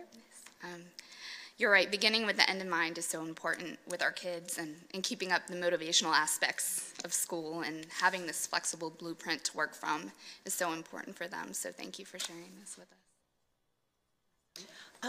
So, hearing from all of you tonight and looking at the, elementary, middle, high school progression and all of the work that goes behind the scenes to pull off these kind of events, I'm like really, really happy that the school board is putting more money into our school counselors. So, thank you guys for this.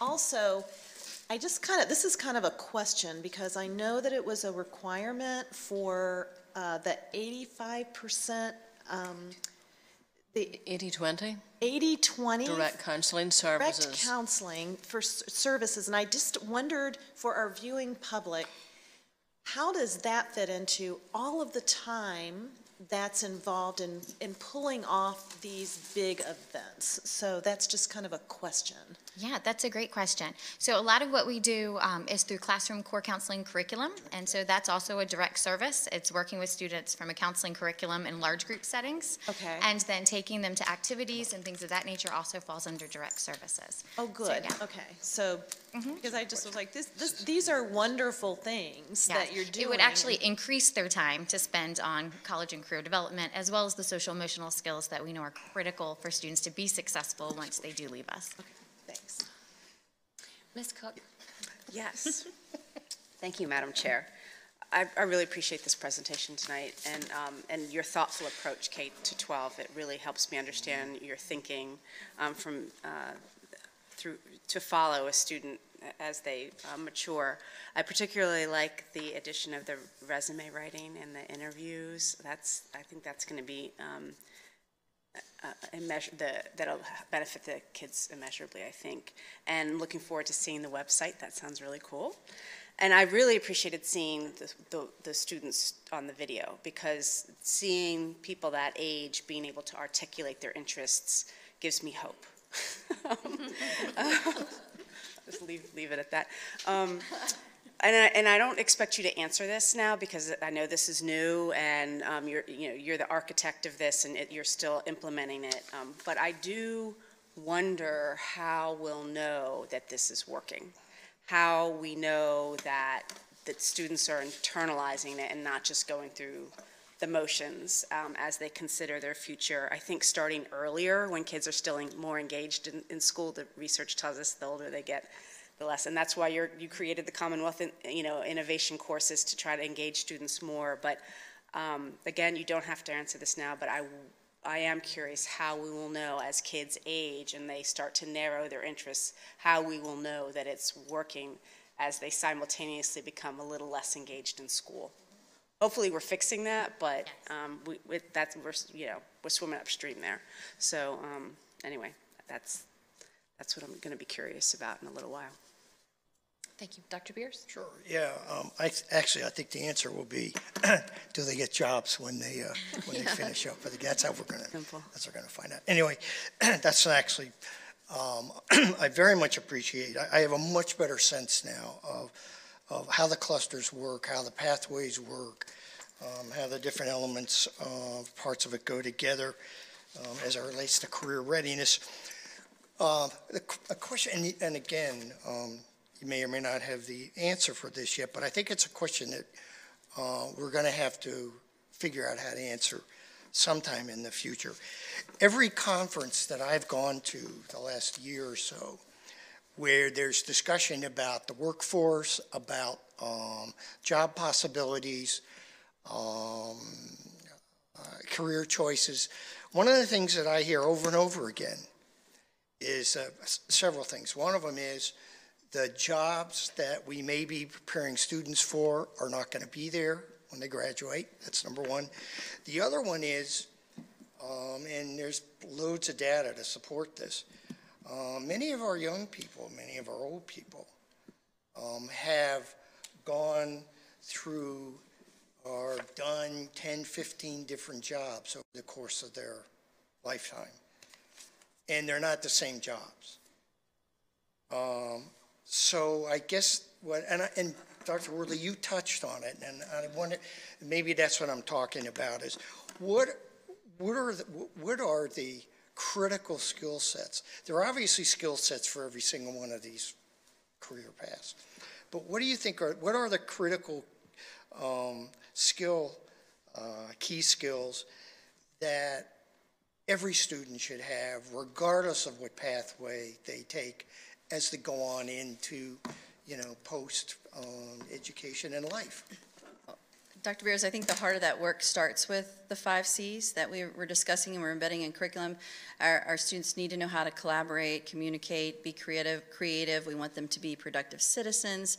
And we do a lot, that's why a lot of the work we do in the classroom with the teams and working together, and learning to take initiative, to explore on their own, to be creative. Those are all components of what our employers and our colleges are saying are going to help students with success. Because, as you just said, we don't know the jobs that we're preparing our students for, because they change every day, and what the world is doing when a kid walks into kindergarten is going to be drastically different when they graduate in 12th grade. So teaching them that skill set where they're able to communicate and learn and take initiative on their own and work with others is a good starting point to make sure our students are successful. Problem solving, all those kinds of. Critical thinking. Good, okay, because I really, I think the career paths are fabulous, are great, but I think at the heart of every single one of them are going to be those, that skill set. Good, glad to hear it. Thank you, Dr. Beers. Mr. Kelly? I was hoping Mrs. Roberts would stand up and say math, but that's another story. When you start looking at preparing students to after graduation, you can't start early enough, and starting in K through 5 and giving those students a focus for the future kind of gives them purpose, and I think helps with their engagement in their learning, so that they know that I'm learning this algebra because I could be using this when I go to engineering school or become a teacher. So, and I appreciate the diversity of the professions that we have, because I think that's also important to give. To understand the spectrum that's out there, and and I think a lot of these, how many people change majors when they go through college? I mean, and so they get a broad spectrum, get exposure to a lot of different careers, and it helps them as they go forward their decision process. So I just think this is great. We may never have metrics to show us if it's successful or not. But some things you just have to believe, and I really believe that this is the right thing to do. So, Mr. Kelly? And I wanted to share, I guess, for the listening public, that our approach to career readiness has been a process, and so as our division has responded to changes passed down from the state with regard to the Portrait of a Graduate, we've tweaked and changed things. And so I know that we, a couple years ago, rolled out a career investigation class at the middle school, and we've tweaked that and changed that and have, identified what is best practice and what works. And so this is an evolving process, and so it's exciting to see how it changes every year. I know that we are now really encouraging students to do the early college program, and so originally that was for students who were just on the advanced studies path, but now we've opened that up to students who are doing the standard diploma as well. So again, just for the listening public to understand that it's evolving every year. But then I had a couple specific questions, if I could ask you. So with regard to the innovation courses across the 3 high schools, and you might not have this information tonight, but what does that look like in terms of students enrollment? Like have there been several or all of these courses available at all 3 high schools? Has there been certain courses that make it other high schools and not others? They're finishing their course request process now as we speak, and we're starting to tally those numbers. If the requests show they will run at schools, we don't expect that every course will run at every school the first year or 2. We hope to grow that, and we're really excited about the collaboration of the teachers from all 3 schools, because they all were a part of developing the courses and, and making sure that projects that they fell in love with and their content were kind of blended in the appropriate places. So we will be monitoring that, and we can get those numbers to you. That would be great. And I have a couple other questions.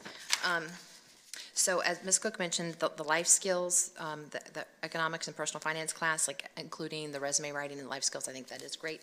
Will that be included in the online version? Because I know a lot of students take that particular class online.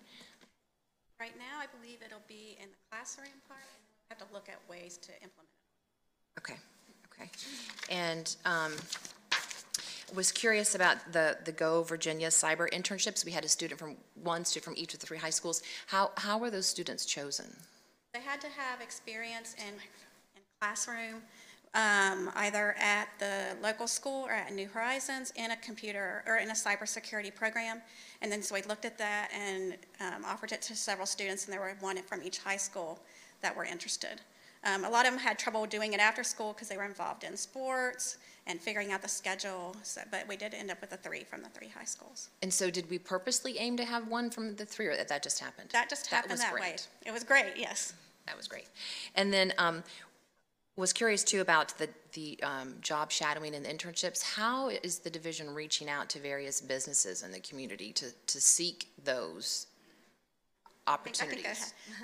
Right now, I am reaching out to some of the employers that were at our college and career fair or manufacturing day. We already know they have an interest in what's happening with our students. Also, we've had some that have just randomly sent emails. We want to be involved, so contacting them. Once we determine how we're going to structure it and what the framework will be, then we will really have a concerted effort in engaging all the employers in the area. And the summit, yes. And through the summit we had in healthcare, all the employers that were there were very interested in job shadows, clinical experiences, internships.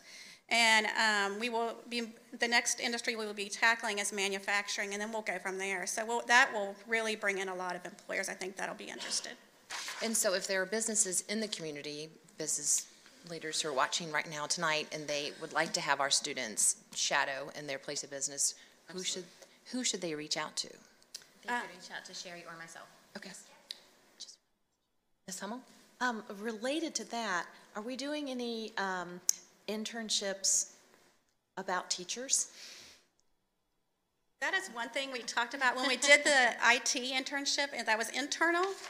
We thought it would be great if we could roll that out to have teachers that have interns, or our maintenance department that would have interns, our nurses in the schools, because that would be a great way, especially for our students that do not have transportation. That would be a good way to get them an internship and get them involved. I do know from personal experience, my mother had me in high school help out in the health room, the school nurse room, and I learned from that experience that I never ever wanted to be a nurse. So it's often very, very good to offer up these internships. So those opportunities, because we've added to our CTE program of studies for next year, the Virginia Teachers for Tomorrow 1 and 2, so we'll be able to run some of those opportunities through those courses as well. Thank you. Dr. Beers? Yeah, I just wanted to follow up on that. One of the ways of recruiting kids into students into the teaching profession, there are a number of programs that connect community college with a four-year school. William & Mary has one, and if a student, and it's less expensive, if a student that goes to a community college, there are certain courses that will transfer in that will help satisfy some of the teaching course requirements. That's a really, it's a useful avenue, and Thomas Nelson's nearby. So that would be, another thing. I know some of the other divisions, that's exactly, especially the rural ones. That's a main thing. One of the main things they're doing is they're going into their high schools and they're bringing teachers, other people in the profession to talk to the kid, talk to the student. I got to stop calling them kids. I can still have my own kids. They're 40, but I can still call them kids. Anyway, and they're going, like the one I know about. They go to Rappahannock Community College, 2 years, and then they transfer to another four-year school. One of the things that I think we are going to see, we're going to see more community colleges start to develop four-year programs that will lead to teaching credentials, and because there's a real need for that. But I think that's something to consider. The other question I have, and I should know the answer, but I don't. I probably did. I don't know now. Who is eligible to sign up for AP courses? Any student is eligible, as long as they meet the prerequisite of the prior Everybody course. Yep. out there in the audience, Yes. out there, There's no, there's no restriction on who's taking AP courses or who's not. Anybody can sign up for AP course, correct? Yes, sir. Thank you. And I would like to comment, I'm sorry. So through Early College Program, we actually do work with Thomas Nelson, our community college, to do the 2x2 programs. So a lot of our early college students, when they're signing up for courses for their spring semester, are advised of those 2x2 connections so that they can get their coursework at Thomas Nelson and then go to university.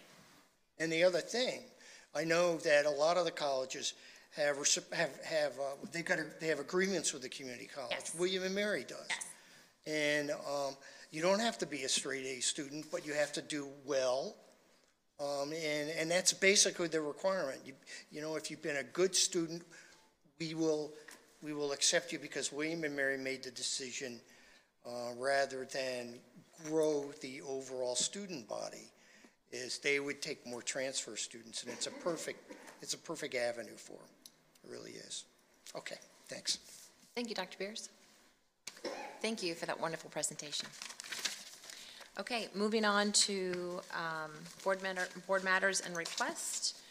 Comments, starting with Ms. Young? Yes, first of all, I just want to mention I did attend CTE. I apologize, I left my notes in the car, but one of the things I definitely remember is that New Horizons had implemented, I believe last year, signing day at their school, where students who had completed courses would be interviewed and hired by local employers, and they have a signing day, which is I think pretty fantastic, where students can come and actually sign on the dotted line. They do walk out of school with a job, which I think is amazing. Was mentioned from Sherry about the NASA Hunch. I think that 2 of the students from War Hill completed the critical design component and now have been invited to the national competition in Dallas. And that is solving a problem for the current International Space Station of what to do with all those tools that could be floating around. That could be rather painful if they're floating. So I think that's pretty amazing that these 2 students actually stuck with that and developed that, and they're now being invited to that competition. I did want to mention that the musical season is here. I missed the one the other night at Berkeley, but Grease is this week at Lafayette. We had one of our speakers that came and talked about Grease at Lafayette. It's the 21st through the 23rd. There are a couple of matinees. If you look online, you can find them. But there is an evening performance on all 3 evenings, the 21st, the 22nd, 23rd. Jamestown is performing Newsies April 11th through the 13th. And Mamma Mia is going to be performed at War Hill May 2nd through the 4th. Thank you. A quick congratulations to our Teachers of the Year that we honored tonight. I saved my SEAC report till after they got to go home, because I know our teachers are very hardworking and they didn't want to have to sit through my report. But now I will give that report to you, because I attended the most recent SEAC meeting on March 14th, and it was a jam-packed meeting. We had a lot to discuss, and at this meeting we heard from teachers and administrators from Laurel Lane and Matthew Whaley. Both schools received grants to assist in creating more inclusive classrooms and school environments. And some of the materials that they purchased were tables, items for calming corners, flexible seating, and staff was also able to receive additional training, and Matthew Whaley staff even had a site visit to a state model for school inclusive practices in Virginia Beach. So that's very exciting. And in regards to our own inclusion project, focus groups will be taking place with administrators, special education teachers, and general education teachers as well. And next month, we should know how long it'll take to compile that data to bring back to the board. And also, the committee is currently looking at a way to educate others about individuals with disabilities by bringing awareness through avenues similar to Bullying Prevention Month, or Month of the Military Child, to ensure that more programming is available to our students related to this. So if any board members have any ideas, please feel free, just let me know or email me or call me. And again, If anyone is interested in any local national news related to individuals with disabilities, as well as any training and advocacy opportunities, again, check out the SEAC Facebook page for the most recent information. And then I had a request, if it's okay with you. Could we invite our school counselors that are here to show us what we have here? If they could come up, yeah. Couldn't get the bubbles to work. It's kind of a problem. Good evening. I'm very thankful because I sat on this. So I'm very glad for the invitation. We just want to thank you so much for supporting the request for 5 additional school counselors in the budget. And please know that we will continue to advocate at other levels for reducing school counselor to student ratios in support of school safety. We really just want to urge that this priority remain even as adjustments have to be considered. Did you know that in 2016, Colorado's Department of Education saw a return on investment of $319 million, or about $20 saved for every $1 invested in school counselors. Research reflects that school counselors have an integral role in closing achievement gaps, particularly for underserved and at-risk populations. And in short, we exist to promote the safety and success of all students. In your gifts, we included a little symbol of all that we stand for. We work to promote mindsets and behaviors for student success, which is our trophy. We collaborate and consult. Sticky notes involved there. We aim to we aim to work with a supportive and solution-focused approach. So rather than dwelling on problems or the negative, we are seeking solutions, and we're training up students who think the same way with a growth mindset. We also track the data and follow it to create programs that address the needs at each individual school. And then we collect data as we go so that we can show that we're making a difference using evidence-based lessons, programs, as well as groups, individual counseling. We're all about individual student planning. Got your notepads, pencils. We also are trained in crisis intervention. Even at the elementary level, we are doing risk assessments, self-harm assessments, threat assessments. At all levels, we want to support our students and be immediate in preserving the safety and getting those students wraparound services so that we can keep our schools safe and our families safe. So you have a box of Band-Aids. And last but not least, we also want to have a safe place for students to navigate stress.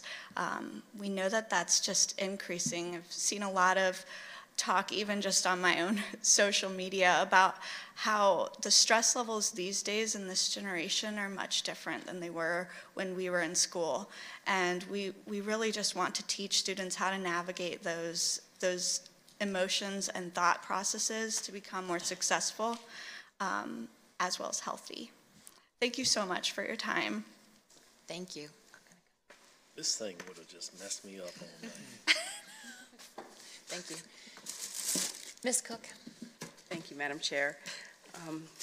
Yes, so as Mrs. Young mentioned, it is spring musical season, and I did have the opportunity to go to Berkeley Middle School and see Legally Blonde, and it was phenomenal. It was phenomenal. It's phenomenal.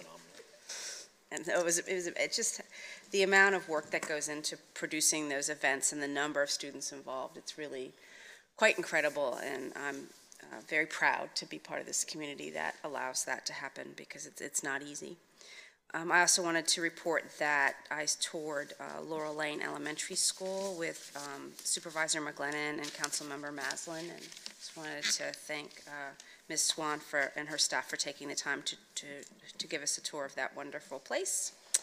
And I also wanted to talk a little bit about the joint meeting and just thank both the James City County Board of Supervisors and Williamsburg City Council for their support, their ongoing support, and recognizing that our needs are real as they are weighed against their fiscal constraints. And I appreciate their acknowledging, as many of you have said, our benchmarking and our justification of our request. And I think that Dr. McGlennon's remarks regarding the state were dead on, and I look forward to perhaps one day being able to advocate together to speak with one voice as a community, perhaps even larger than this community, to the state to really advocate for the state to change its ways and start funding us appropriately, because what they're doing now is just simply not enough. And I also really appreciate their taking the time to have 2 meetings, which is new. One meeting focused on the CIP, and one had a little bit of the CIP, but mostly focused on our operating budget. And so I think it demonstrates that our community values education. So I think that's great. And I appreciate the counselors mentioning ongoing advocacy. I think both for the operating budget and for teacher raises and for more counselors, that advocacy is going to be critical. So I do look forward to working with you to that end. And then also, we mustn't forget the CIP, even though they indicated that that their hope is to fully fund our request in 5 years. I think we need to continue to justify that and advocate for it, because there are many competing interests that are also important in our community. So anyway, I look forward to advocating together. Thank you, Ms. Cook. Dr. Beers? Yeah, first of all, I want to thank all the school counselors. As I mentioned before, spent a considerable amount of time down at James River looking at and finding out about the very comprehensive counseling program that they have down there. And I know that is just an example of the other ones that are going on at the other schools as well. We do live in a stressful time, and anything our counselors can do to help either reduce or help students manage that is very important. I also want to congratulate our teachers of the year and also the others in those schools who helped them as well. That would be the other teachers, all the support staff, and especially those principals that we saw tonight as well. I very much look forward to the theater productions of our 3 high schools. That's always a special time of the year, and I encourage the public to go to our website and find out when those are going to be shown and support those as well. Tomorrow, the superintendent and I will be down in Norfolk at WHRO. She will be there for the superintendent's meeting, and I will be there for the Hampton Roads Educational Television Association Educational Advisory Committee. Yeah, right. Whatever.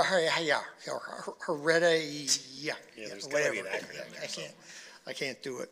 And the reason I mention that is tomorrow, Sean Avery, who's the president and CEO of the Hampton Roads Workforce Council, is going to be there, and he's going to talk about the Hampton Roads Talent Assignment Strategy. So I know we'll be taking copious notes and be sharing that with you when we come back. And I've probably forgotten something else, but I've spoken too much already, so. Thank you, Dr. Beers. Mr. Kelly? Thank you, Madam Chair.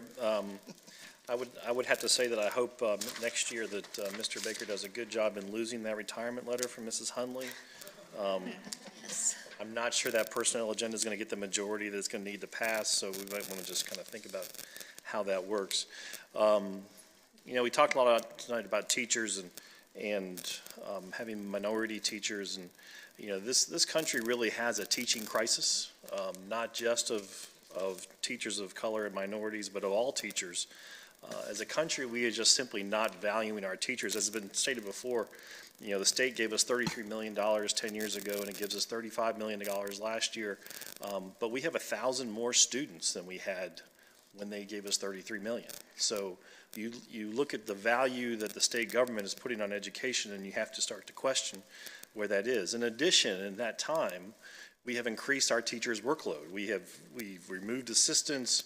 We've increased our class sizes. We've required additional professional development. We require them to fill out additional paperwork on the students and on their jobs. We give them, I don't want to say paltry salaries, but we give them paltry salaries. So why would a high school kid want to consider being a teacher? I mean, and we really have to evaluate that as a society. And the problem doesn't solve quickly because, if we do the right things in the next year, it takes a middle school kid to go through high school, go through college, and come out on the other end in the profession. So it's not a problem that's going to be solved quickly. Many school systems in this Commonwealth and across the country have a problem filling their teacher positions and filling their roles. That is only going to increase. We haven't had that problem necessarily here in WJCC, but it has been close. We have 1,100 teachers-ish. Tim, you can help me with my math there. We hire last year, I think we hired 120, 130. Only 20 had no teaching experience. So we get a lot of teachers from other school systems. They come here because they want to raise their kids. They come here for our benefits, probably. They come here for some of our salaries, but they come here to live in Williamsburg, James City County because of what it is. So I have to echo what Ms. Hunley said about, if you have somebody out there who's a teacher and is interested in a job, call Mr. Baker. A minority teacher, call Mr. Baker. Tim does a great job going out, and his staff do a great job going out to those historically black colleges and trying to recruit teachers. But frankly, it's a numbers game, and there is a real crisis in the number of teachers that are coming out of the colleges these days, and a crisis in the number of teachers that, particularly in minorities, that are just not filling the roles of the teachers leaving the profession. So we really have to kind of, as a society, really put some thought into what we're really valuing. So, and I'd like to add my congratulations to the Teachers of the Year tonight. And it has been noted that there were no males in that crew, but let's also not remember that last year our teacher from this district was a male teacher. So, the numbers weren't with us this year, but they have been. So. Thank you, Mr. Kelly. Ms. Hummel? Thank you. I would like to thank the WJCC Foundation for yet another assignment of $34,575 in awards. And on Tuesday, March 26th, is going to be the actual award, yes. Yes, it's going to be the bus ride where we go around to all the schools and surprise the teachers and the staff members who are getting these awards. It's a really fun event. So anyone, I'm sure you can contact WJCC's central office, and they can, if you want to be a part of it, it'll be at Lafayette High School starting out, I think, at 8:30 in the morning. So anyway, I just wanted to throw that out so everyone's aware of that. It is $34,000 that our funding partners do not have to give us. So our community has given us $34,000. So it's just amazing that we've got so many, I guess, generous people that want to see our teachers be able to do the innovative things that are kind of on their wish lists. So I wanted to plug that. I also want to say that I read the WJCC annual report, and I was looking at it and I thought, this is just so different from last year. I really, really like it. I had no idea it was Link 5, but what I really liked about it were all the personalized photos and the quotes and the layout. And so anyway, I think that was our students in Link 5 at Lafayette did a great job. Speaking of Lafayette, it is the 12th anniversary of the first Grease in a while. So we've got students coming back to Lafayette High School that were 12 years ago in that production, which was Suzanne McCory's first production as a high school teacher or high school drama teacher. So anyway, I wanted to throw that out. Also wanted to remind our viewing public that scholarships are out there for our high school graduating seniors, and a lot of the deadlines are the end of this month. So there's free money that different organizations want to give away. So it's probably not the students that are listening to this at this point of night, but maybe perhaps there might, I don't know, some parents. So if you are a parent of a graduating student, look or really encourage your student to fill out these scholarships. It's not that hard, and it might be worth their while. And then finally, thank you, Ms. Hunley, for coming and speaking to all of us. And I think, just as a follow-up to what everyone was saying about the teacher situation, word of mouth might be our secret weapon of getting more minority teachers here. As a board member, I can assure you that Mr. Baker is doing everything in his power to try to hire minority teachers, but we have a supply problem. And I don't know whether it's our small location, it's expensive to live here, we're not a big city. There are some issues, but it's a beautiful, wonderful community with great students. And so it could be just a word of mouth to everyone. If you know someone who has a teacher license and would like to, is a minority and would like to work in Williamsburg, James City, JCC, see Mr. Baker, like everyone is telling everybody. So that concludes my comments. And I have just a few comments as well. Wanted to thank all of our public speakers who came tonight. We had 8 public speakers, and so that's a lot based on the last several meetings. And so I hope that many folks and many more will continue to stay engaged in the budget process. And so to Ms. Cook's point, I think it's important for the listening public to understand that there is the operating budget that folks need to be engaged in that, the city and the county working through that, as well as the CIP. So parents and families have come and spoken to us about the gym at War Hill, and so the CIP is going to speak to those infrastructure building kinds of things, and so both of those need to be advocated for and supported, and so I encourage the public to continue to do that over the next few weeks. Like my board colleagues, definitely need to recognize and say congratulations to our Teachers of the Year. I do think the joint meeting went well, and one of the things that I'm pleased with in our community is that we do have a partnership with the city and the county, and they are our funding partners. And so the fact that we can come together and talk honestly about our needs is something that I very much appreciate.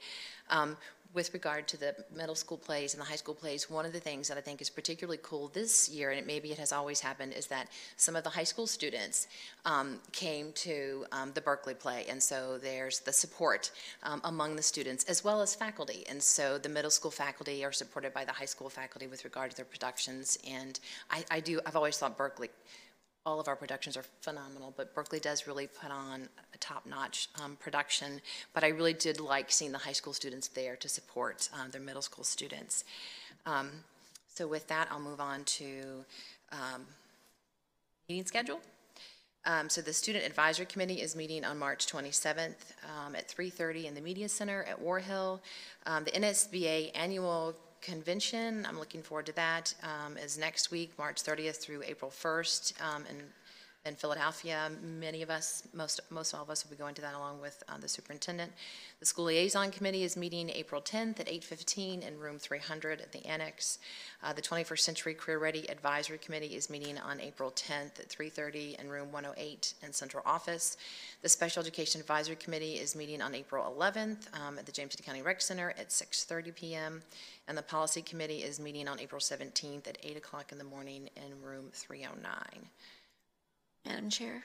Yes. Can I just make a correction for the Student Advisory Committee? Yes. It's from 3 o'clock to 4:15. Okay. On the 27th. Duly noted. Sirs, if you could update that for us.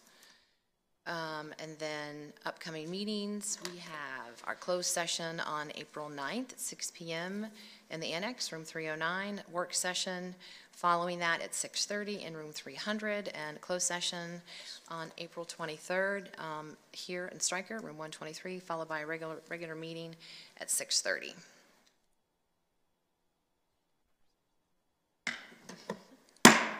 This meeting is adjourned.